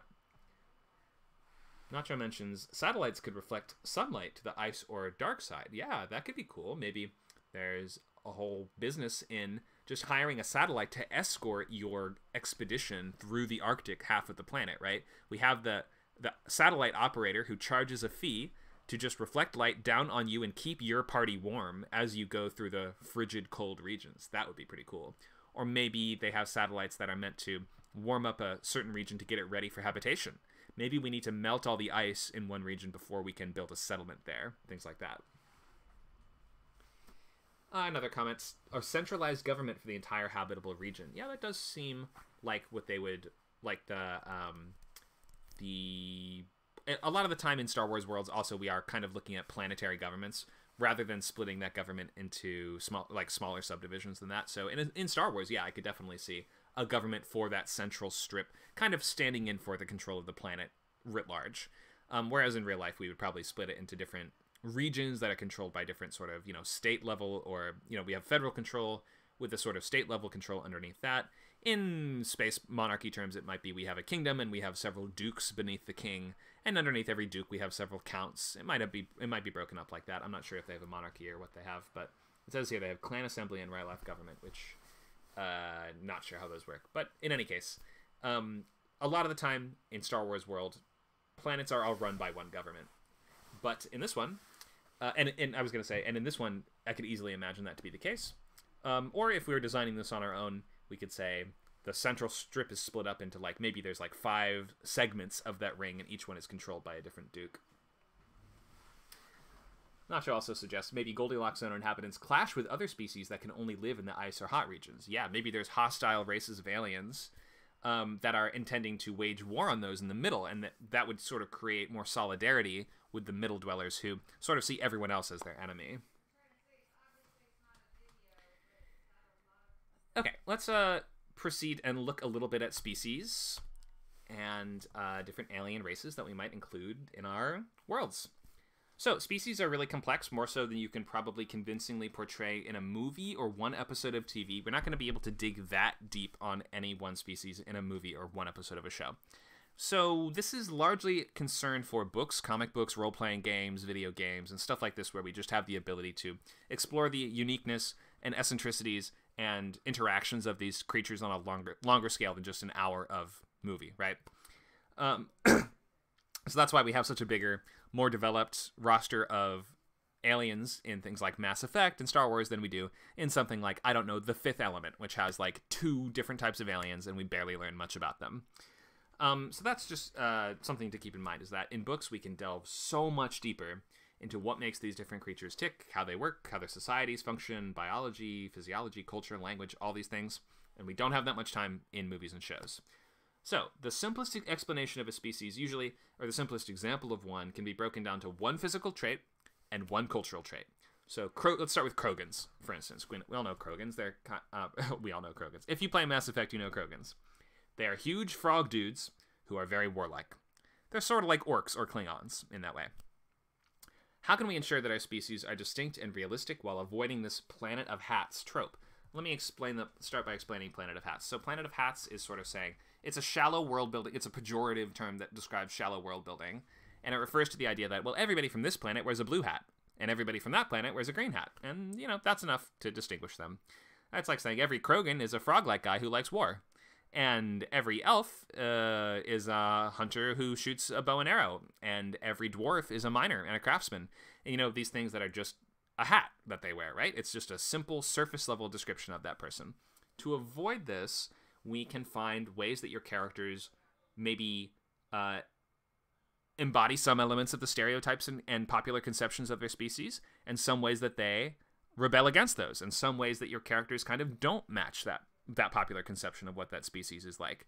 So, and obviously their own picture of themselves, their own self-reflection is going to dive deeply into this question of, like, am I a proper member of my species or not? I think like a billion Star Trek episodes are about, does Spock feel more like a human or more like a Vulcan? And how does he find his way between those two? How does he forge his own path as a half Vulcan, right? So this is a something to consider. Like, I mean, we in Star Trek we see all kinds of examples of Vulcans who fit the stereotype, some who deliberately defy the stereotype, and some who may have never even heard of the stereotype. Maybe they're a Vulcan, but they're raised on some different planet entirely. They don't have any knowledge of their home culture. So it's the same way that you make different cultures feel diverse and realistic in real life. Just because you have you have 2 Italian characters doesn't mean that both of them really like making pasta and playing the accordion and, I don't know, what else, Italian stereotype, riding a Vespa by a canal. Like, not every single Italian character is going to do all of those things. They both might like pasta, and they may not deny that, but it could be that one of them is allergic to pasta. Or maybe you could have a character that he was born Italian but was raised in France and doesn't identify as an Italian at all, but still might have the accent. Something like that, where we can like find different ways that your characters can have a varied set of relationships to their heritage and to their home culture, to their clan, to their physiology, to their species. Like, if you have like, think of Hellboy, for instance. Hellboy is a good example of a demon character. He's a demon.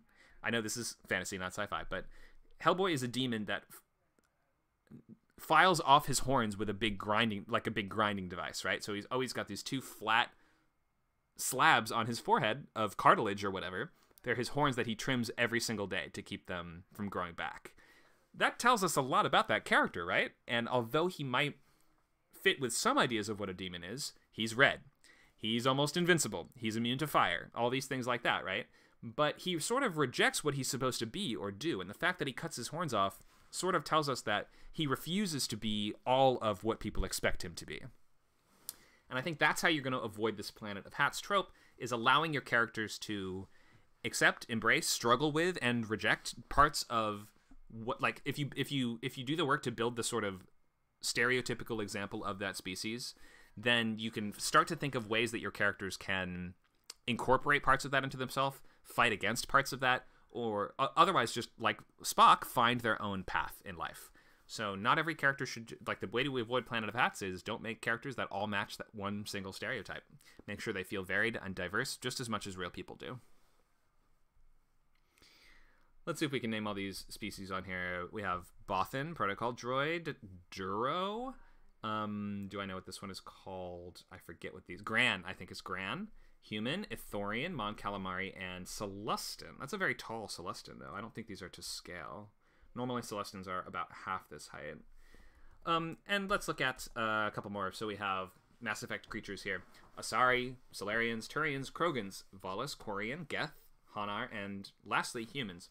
And I actually really like this way that we kind of fight the stereotypes and trends in Mass Effect by challenging assumptions. So we can challenge assumptions about these different creatures and entities to craft these story seeds. Let's look at our first assumption that Mass Effect throws out the window. Here's the assumption. Humans are well integrated to the galaxy and either dominant or equally respected by all races. Their federations and trade groups essentially run the galaxy and have for a long time. How can we throw that out the window, and what would the universe be like if this wasn't true? You don't have to use Mass Effect. If you aren't familiar with Mass Effect, you don't have to tell us how they do it. Just tell us maybe how you would do it. Imagine that humans are brand new to the galaxy. They're just meeting all the aliens. What are some stories that could come with that, or how does that lead to different story ideas? Michelle says humans might have little power. Yep, definitely. Either little political power, little warfare power compared to the other species. We're sort of the new kid on the block. Meep says humans were like the last to find Mass Effect fields. Yeah, so we're sort of considered inferior by a lot of the galaxy. We seem kind of dumb to them because we've taken so long to achieve hyperspeed travel or any of the technology they've had for a long time, right? We seem sort of primitive to them. We're seen as the children to the galaxy. That's a good point, Meep. We have a hand raised from Vichikita. Go ahead if you have a question or comment.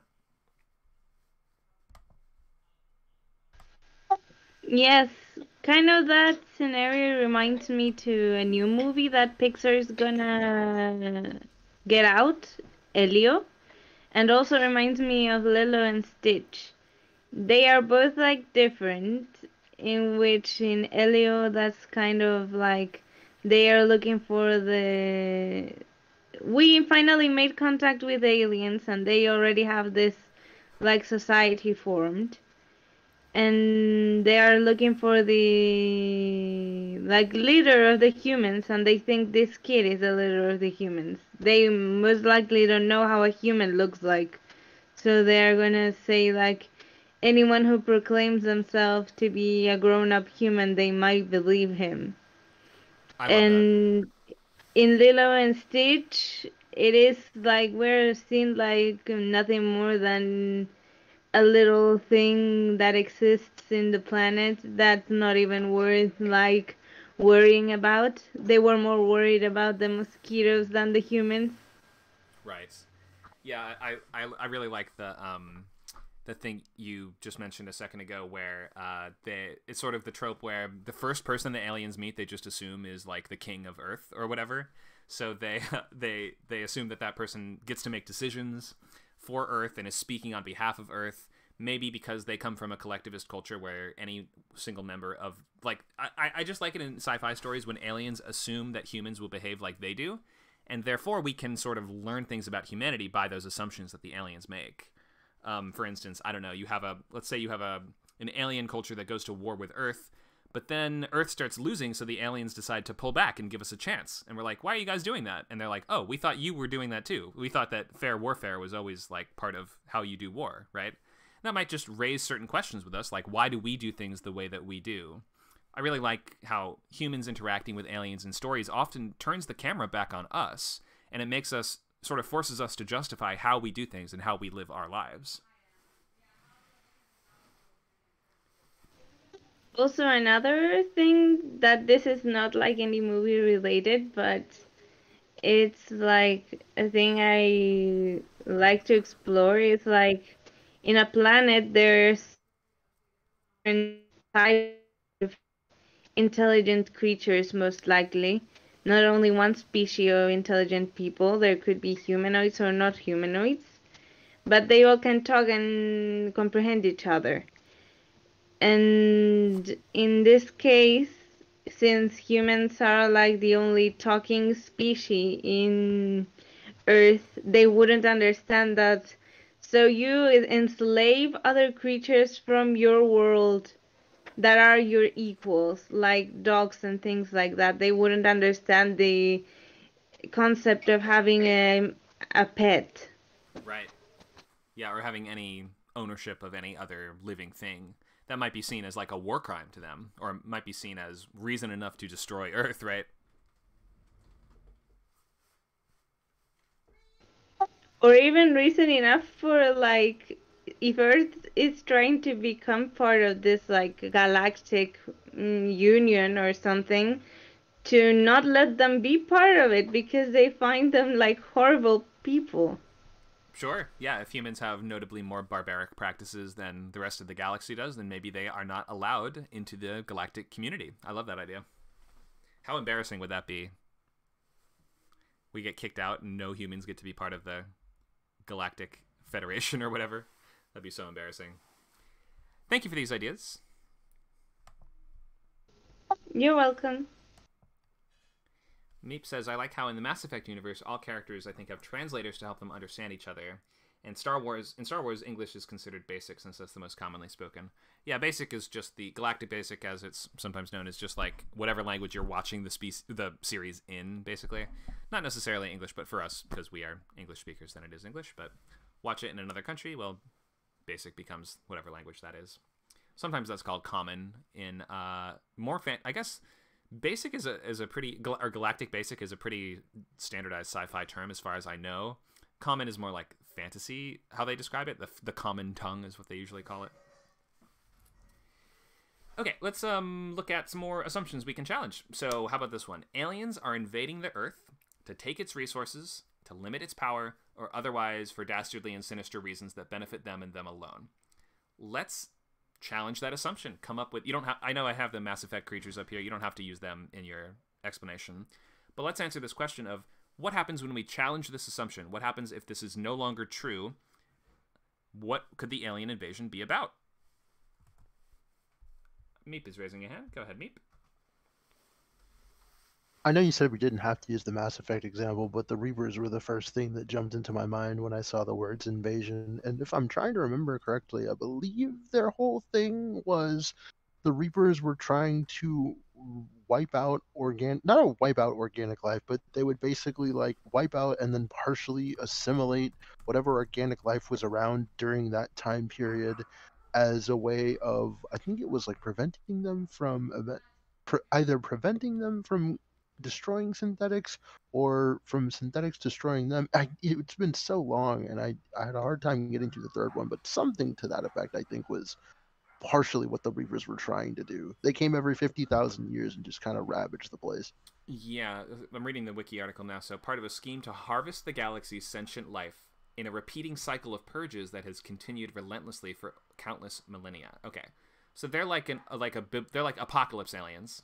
They show up every certain amount of time and they sort of reset everything back to zero. Is that right? Yeah.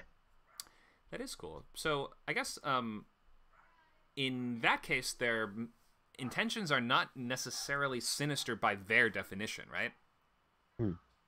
Or they may not even have that concept of it's bad to kill things. They might not even really have that idea at all. So yeah, in that case, we could see an alien invasion that's happening not because they want to take anything from us or because they want to steal our resources or impregnate our dogs or whatever, probe our cows or whatever. They want to help the galaxy at large by resetting everything back to zero. What are some other reasons? You can stay on me, but what are some other reasons aliens might invade that are non-imperialistic? For the sake of, I don't know if this one counts, but I was also thinking of Brainiac, Brainiac's whole thing was he had a penchant for knowledge, so he would assimilate cities, planets, lands, governments, and sometimes even just entire societies because he just wanted to keep that knowledge in his database.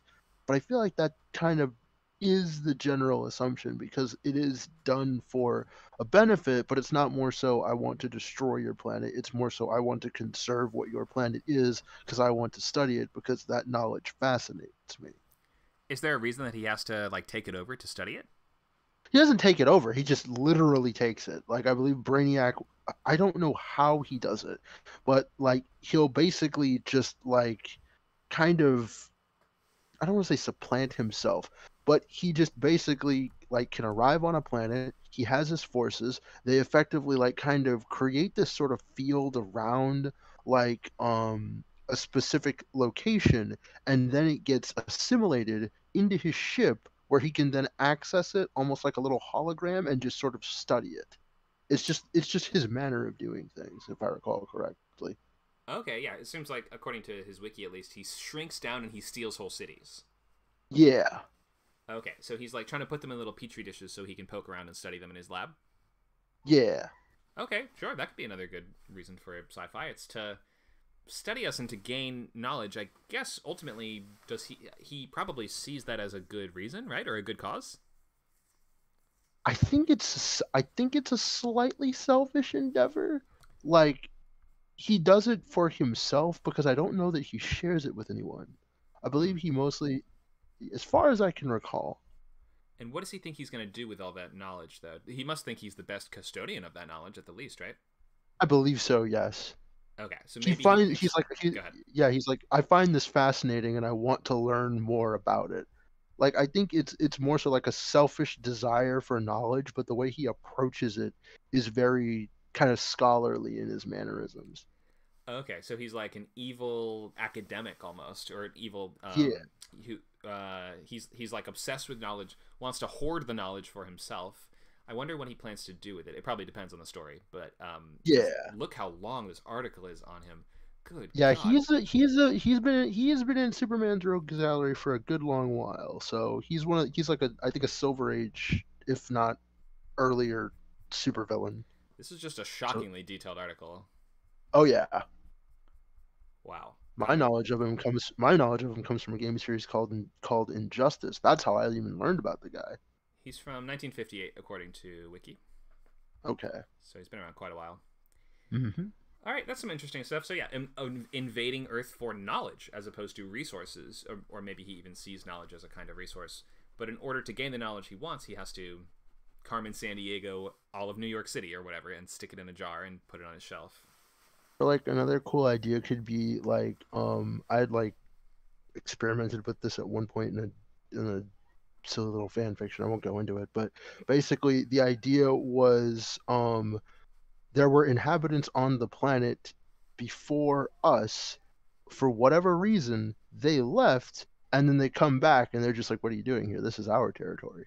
Have you seen Battlestar Galactica? I have not. Oh, well, I won't spoil it then, but that idea is eventually touched upon, is all I will say. Actually, this isn't even a spoiler. The characters are humans that are looking for Earth. That's like the premise of the whole show.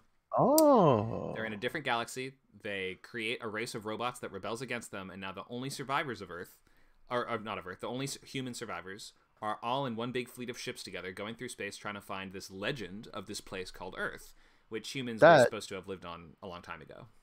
That sounds almost like it sounds very similar to the Quarians. I wouldn't have guessed that that's where that idea would have come from. Oh yeah, that's the way they wear their suits, right? Because they're not on their home planet and they can't live in the atmosphere of.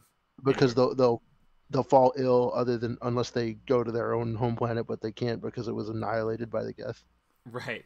The what are they called? Keldor in Star Wars are a little bit similar. I think they are able to take off their masks on their home world, but most of the time they're wearing like breathing devices. The character on the Jedi Council, Plo Koon, is one of these guys. Oh yes. The yellow guy. Yeah. Mm-hmm. Okay.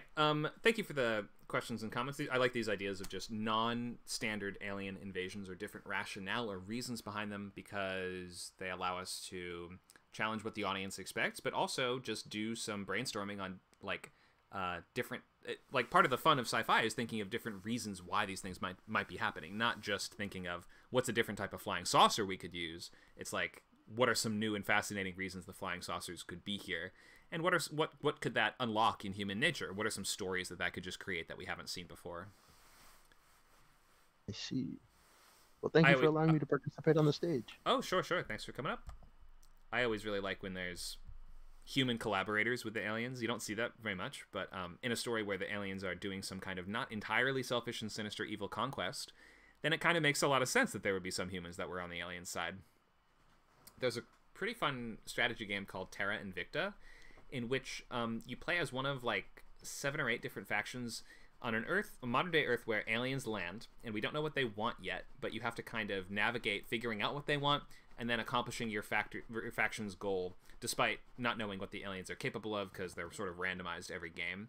And you have different factions. One of the factions wants to make friends with them and appease them. One of the factions wants to annihilate them. One of the factions wants to find a way to leave Earth and escape from them. One of the factions... So you see, like, we can see all these different interesting perspectives on the aliens' arrival that just lead to more dynamic and multifaceted scenarios than the standard, oh, they showed up with saucers to blow everything up. Okay, let's look at societies and civilizations. Let me check these comments really quick, though. Vichikitsu says, humans might unknowingly have been creating a world for another society of aliens to inhabit Earth. That's a cool idea. Michelle says, ocean water to convert clean H2O and sand to create electronics, like we're a galactic truck stop. Nitrogen and heat, we could trade for technology. Okay, all very cool ideas, definitely. Let's look at societies and civilizations. We have about 25 minutes left. So we should be thinking, what conflicts do the circumstances of my planet and also the civilization itself create? And if your world works the exact same way as Earth, we are just going to ask the question, why does your story take place on another world at all? What social features might arise as a result of different living conditions on different planets? For instance, we can start with barren desert worlds. It might lead to a mining colony with a civilization existing only in tiny, heavily fortified dome cities so that they can avoid the worst of the desert storms that whip through and destroy everything, right? Let's think of a different class of world. We can go back to our types of planets if you guys want to. And let's come up with a new society and civilization based on the features of that world. Let's get a volunteer.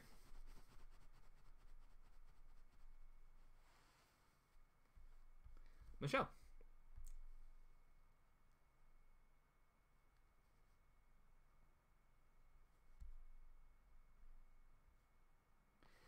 I've invited Michelle to the stage. You'll have to click the accept button.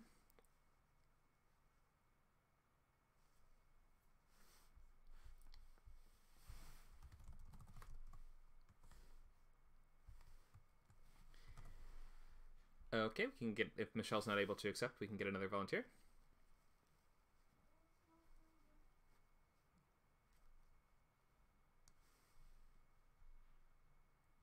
Anyone else? Jack? Hello, can you hear us okay? Or hear me okay, I should say. Your mic is on mute, just so you know. How about a water world with a few scattered islands? Great. Okay, we'll start with island planets. So, Okay. let's remind ourselves what the major features of the water planet are going to be. This is going to be more than the island planet. It's going to be around 80% surface water.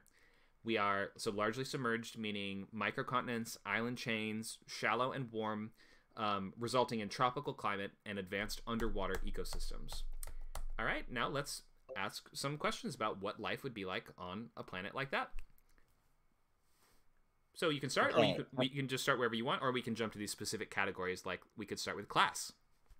Want me to go, or do you want someone Oh no, else to yeah, go? all you. You're the volunteer. So why don't we start with class? Tell us, what do you think would be some interesting ways that the class division would work on an island planet like this?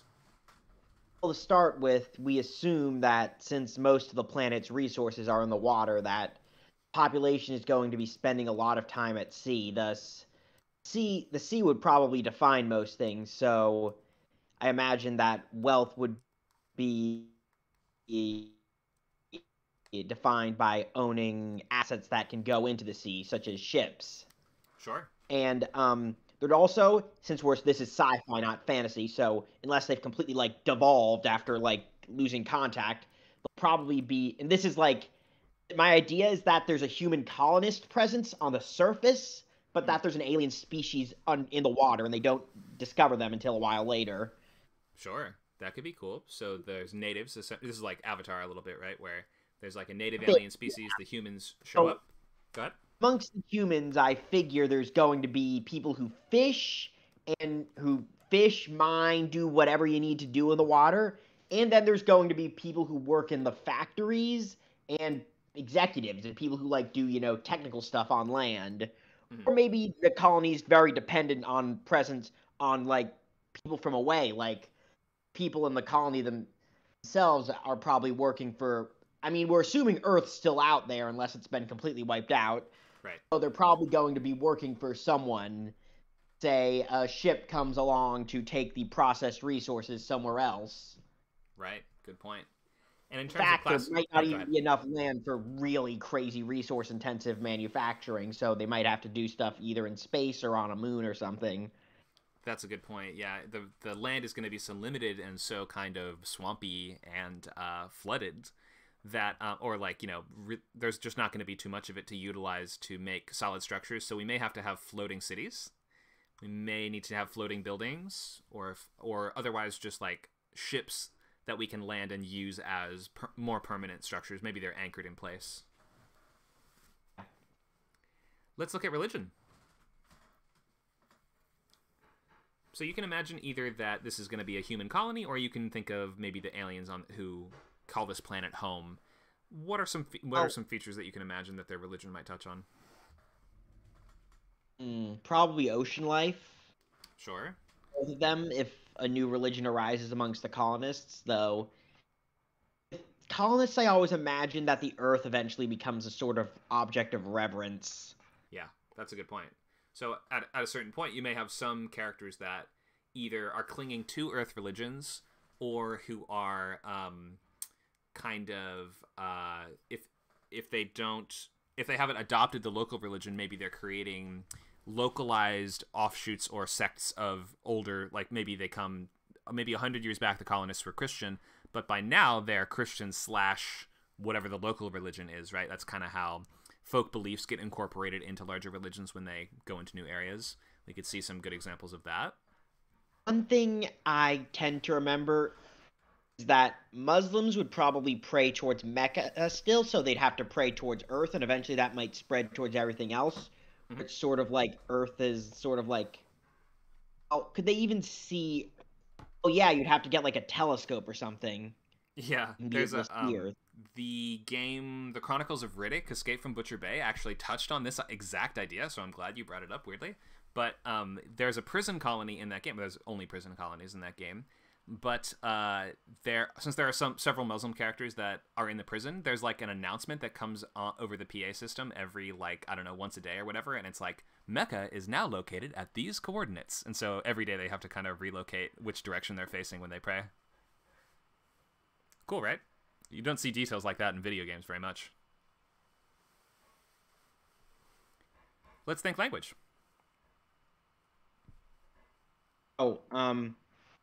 Honestly don't think language would... Well, it might change a bit, but from Earth, just because they're far away. My original thinking was that radio would prevent linguistic divergence, but in most scenarios, I'm going to assume that interstellar communication is much harder than interplanetary communication, so maybe languages would diverge a bit. Yeah. Also, if we imagine, you're saying there's a native alien aquatic species, if they are speaking aloud, then they must be doing so in such a way that you can do underwater, right? Yeah. I mean, I'd have to research how creatures underwater speak. Maybe like dolphins do? Yeah, maybe they have a language that's based dolphin on speech. Yeah, maybe they have a language that's more like based on clicks and whistles and things like that, rather than super articulate words. Like with maybe it has to be high pitched and almost think of like the sounds that ocean creatures make, whales, dolphins. Maybe their language is a little bit like that. Oh God, can you imagine people start using slang terms from the alien speech in their day-to-day talk? So they'll be like, that guy was such a I can't even do it. I try to do a dolphin sound, but like they start incorporating aspects of the local language into English, right? Yeah. That's always really cool to see.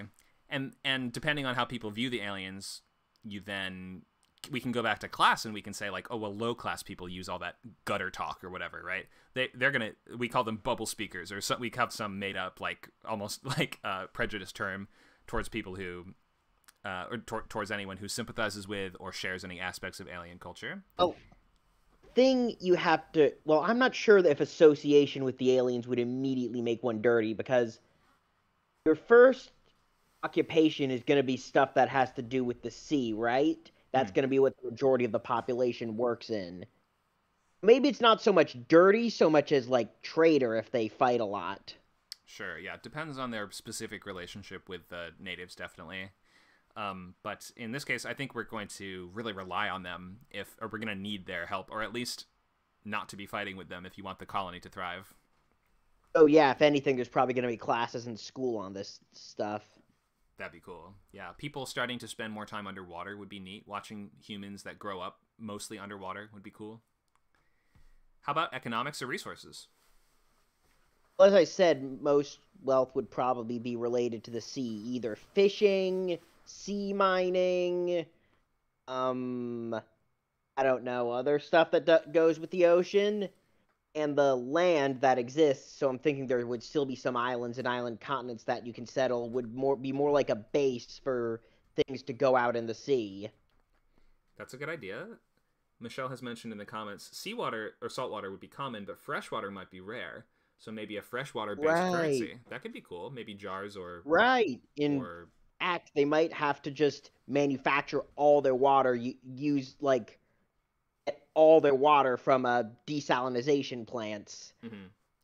Because if you don't have any really big continents, you're not going to have a lot of water for a civilization to use. Like, you may have some, like, puddles and lakes, but I imagine a large human presence, especially one that has industry and such, would use that up pretty quickly. Yeah, for sure. And in terms of resources, maybe geothermal heat would be important to locate as well. So areas underwater that we can tap into to sort of derive geothermal power from. Yeah, that's a good idea.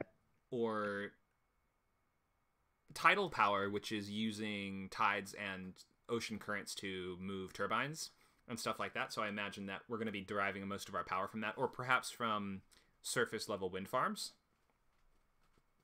So like those floating windmills that they have in big groups on the surface, or maybe ships covered in those. That could be kind of cool. I think that's where we'll get a lot of power. And I think if you're mentioning these, if freshwater is going to be our source of currency, we're going to have to really heavily guard those desalination plants too, right? That's going to be covered in sentry guns and stuff. I guess freshwater could like back the currency, like gold backs a currency, but I mean, how would you pay for like something with fresh water? Would you like get a cup and like go off and buy a car with that? Probably units, or it would probably be maybe a digital currency that there'd be like, yeah, like you said, like a freshwater standard. So you use like digital tokens, and then you go to the plant and you can exchange your tokens for not jars, or I guess you put them in tubes or something, or maybe it pumps it directly to your dwelling or your house or something like that. I think that would probably make more sense than, because you can't. It would be tough to carry around, like jugs of water underwater. Last question: art and entertainment. I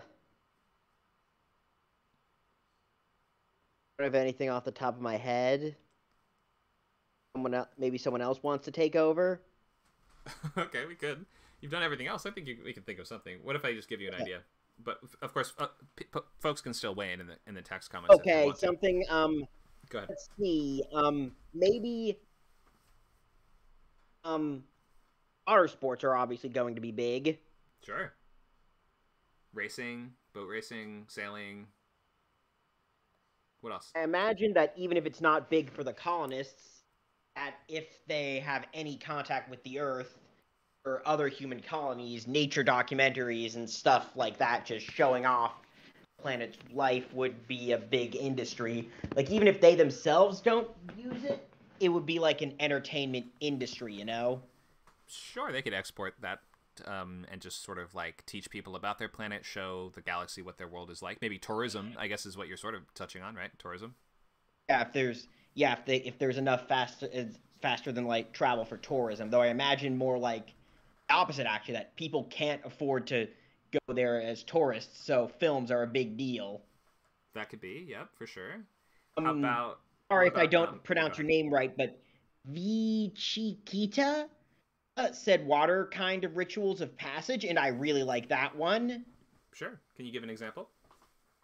I don't know, like, I mean, obviously, when infants would be like, I guess, baptized in the ocean, then Sure. then basically at every stage of your life, you get a dunk in the ocean. How about in order to be an adult, you have to go kill a big sea monster? Okay. That would be scary. You have to, so like the bigger one you bring back when you turn 18 or whatever, the bigger party you get. It's like the Sweet 16. You go and you, as deep as you can possibly go, you kill the biggest sea monster you can find, and that's like a test of manhood or adulthood. Okay. We could also do what else? How else do people entertain themselves in the ocean today? Michelle mentioned water polo or synchronized swimming. Sure, okay, we could do those. Swimming is obviously going to be a big part of life here. We have boat races. We have the different sports that we could create that are entirely underwater or on the surface of the water. You like, what's that game that they play in Final Fantasy X? Blitzball, where it's in like a giant orb of water. Let's see. Anything else? Deep diving contest. Yeah, maybe the deeper that we can explore, we can find more resources down there. So the idea of exploring the oceans becomes a big part of the culture. Cave exploration. Oh god, that sounds terrifying. Not like entertainment to me, but yeah, you could definitely explore underwater caves. Looking for treasure, sunken treasure, shipwrecks, destroyed ships, crashed ships. I mean, if alien societies have been visiting this planet for a long time, just imagine what kind of stuff is under the waves out there, what kind of buried treasure you could get from the wrecks. There's a lot of cool stories there. We haven't seen a lot of sort of sci-fi based high seas adventures. There's one I actually know of. It's called I actually forget what it's called, but it's like this anime that's set on Mars that's been terraformed and is water based. Whoa. I think someone described it as like the one mecha anime that doesn't crib from Evangelion. Okay. Hang on, I That can sounds actually cool. go down to my basement and get the DVD if anyone wants to know what it's called. Yeah, feel free to drop it in the chat and let us know. Okay. Thanks a lot for volunteering. We're down to our last 10 minutes. We are pretty much, I mean, I could go more into society, place names, and designing worlds and things, but I think I want to maybe just open for questions. I had a bunch of prompts as well. Let's open for questions. So, anything that we've talked about today, or maybe you guys have a question about some sci-fi principle that you yourself are working on, or practicing, or, practicing getting better at, or maybe you have questions about. Let's open the floor to any and all topics about sci-fi world building.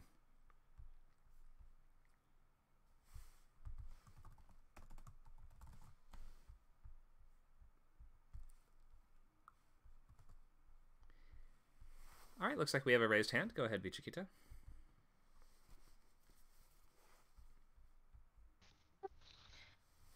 In a story I'm doing, I have like sci-fi elements, even though it's like fantasy mainly, but I have like a sci-fi society that's based like in mainly nature science, like using renewable energy. And I didn't know exactly how to like make it believable, because there's only some types of like nature science we use right now that's like the water technological generators, the solar panels and windmills, and that's like it. But I imagined it like a human-like world, even though this is like more populated by forest, more than being like it doesn't have big mountains or anything like that. It's more like forest based, and there's like plains in the middle. Okay, so I pretty don't know how flat. it would work. Yes, I see. a bit flat. Okay, so how can I help, or what's your question? How I can make it so that, because I normally like the water based is needs some height for it to work. But in a planet that's like a little bit flat, I don't know if it would work.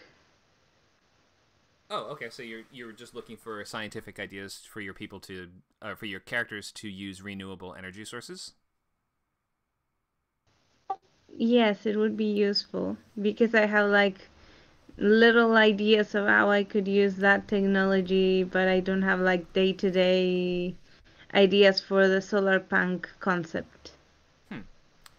Okay. Well, I mean, if it's a forested planet and we're trying to, you're saying solar punk, meaning based on solar power, I suppose, or the technology uses a lot of solar power, then I think you're going to have to build the panels in the canopies of the trees, or maybe find a way for the trees themselves to absorb sunlight and get energy from that. Or maybe your character, is there a way that we can get energy from plants, I wonder?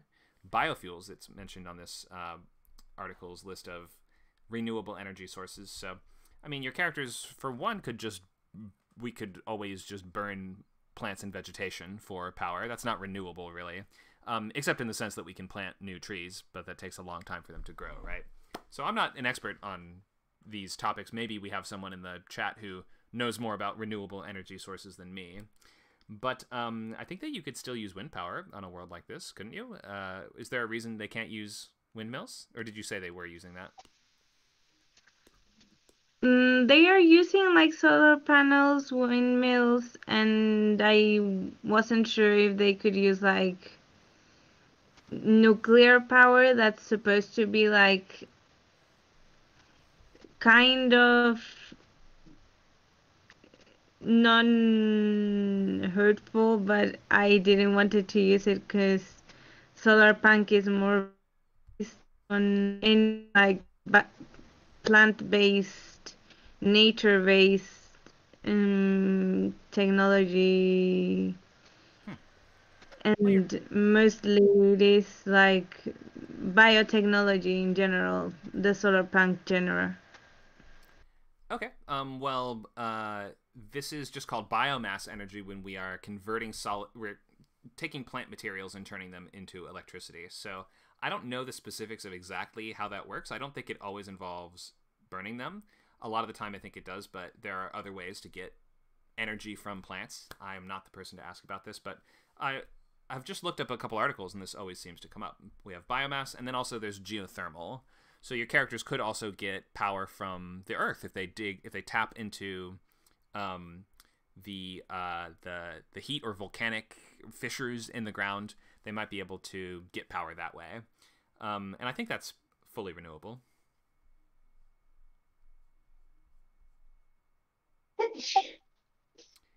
Yes, and I kind of wanted to make some fantasy with it because the world is mainly we're gonna see the fantasy part, but there's a lot of parts that are going to be shown in regards to the more sci-fi world, and part of it that I'm kind of like using really soft sci-fi for is they want to use like these gods or godly creatures that exist that have like a connection with the earth and can like harness power and have like magic to be Okay, like renewable sources of energy.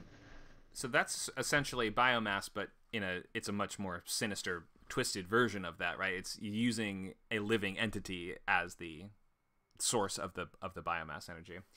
So yeah, I could see how that might just be an extension of this type of technology, right? Where if we're normally using organic material to create power, this is just kind of the next step of that. It's like the very dark next step of that process. So I think that works well. So yeah, just to answer your question, I would look into both geothermal and biomass as your character's main forms of energy on a planet like this. Okay, thank you very much. Sure. Thanks for the question. I think we have time for one more question.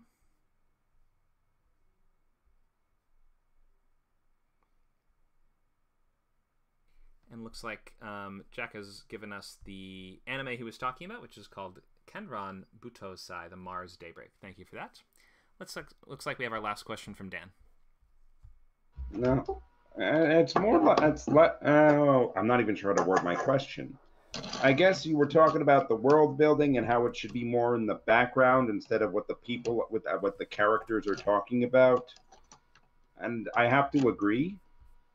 So I just want to make sure people understand the world. How do I ensure that people are understanding the world going on and the actions of the characters in a way that it doesn't distract from the building of the characters as they deal with whatever issues characters deal with?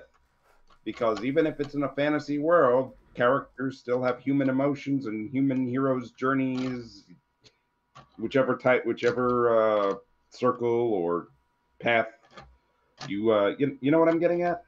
Yeah, I think so. So the key to doing this, and you're basically talking about exposition. How can we learn? How can the audience learn the key information about your world without slowing down the story or boring them? And the answer is usually to find a way to do two things at once, if not more than two, but two is usually adequate, meaning that when your scene is accomplishing one task, it's like a form of stage magic almost, right? Where we're distracting the audience by waving this hand over here, and that's kind of like the main meat of the scene. And then the other thing going on might be some form of exposition that we aren't really even paying attention to, right? So this might be something as simple as you have a character that's having a phone conversation with their mom or whatever.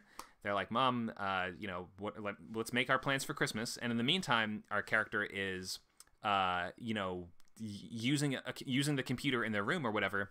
And we learn that, okay, in this world, computers must clearly use thought power, brain power to do everything, right? And we see as they look up, well, how am I going to get to the place where we're going to spend Christmas? They use Google Maps with their brain. Like, we sort of watch them use the technology to do something else. And through them doing something else, we learn how it works. It's not a scene where we have to have the character sit down and say, hey, this is how this brain internet technology works. We watch them use it to do something else. So I think keeping your characters very active is always going to help here. Trying to do, combine moments of learning about the world with something else interesting going on will prevent your audience from being distracted or feeling like, okay, here it comes. Here's the big, long explanation of the rules. Get your characters interacting with stuff, trying things out, making plans, living their lives. And as you can find scenes within there to layer in your technology or sci-fi world building in whatever way that we are, it's the spoon of sugar that goes with the medicine or whatever. If you do it right, it shouldn't feel too boring, or you shouldn't lose the audience. As long as they're being entertained by something, they'll accept a lot of information. I think that's what I was thinking, but I just wanted to be sure. Yeah, if that's what you're trying to do, then, and if that's what you're doing in your work, chances are, if you're aware of it, then you can use that technique. And practice makes perfect. So the more that you do this, the more scenes like that than you write, the better you'll get at just making sure they feel like they're organic and they're flowing very well, and they don't feel like, okay, here's the lecture time to go to sleep.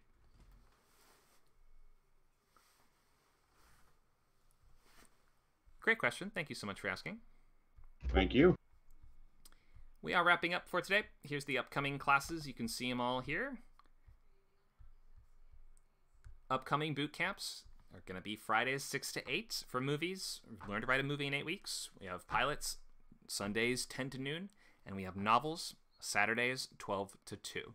These are all in Pacific time, and the dates are right there on the screen. I'll leave this up for a minute, and make sure to come by our AMA QA class with Max Perry, WGA writer Max Perry, 12 to 2 on Saturday, July 15th. Plenty to do on WordCamp. Lots of activities, over 100 hours of classes per month between Script Camp and WordCamp. So we hope to see you guys soon at your next class, workshop, or event. Thanks so much for coming by.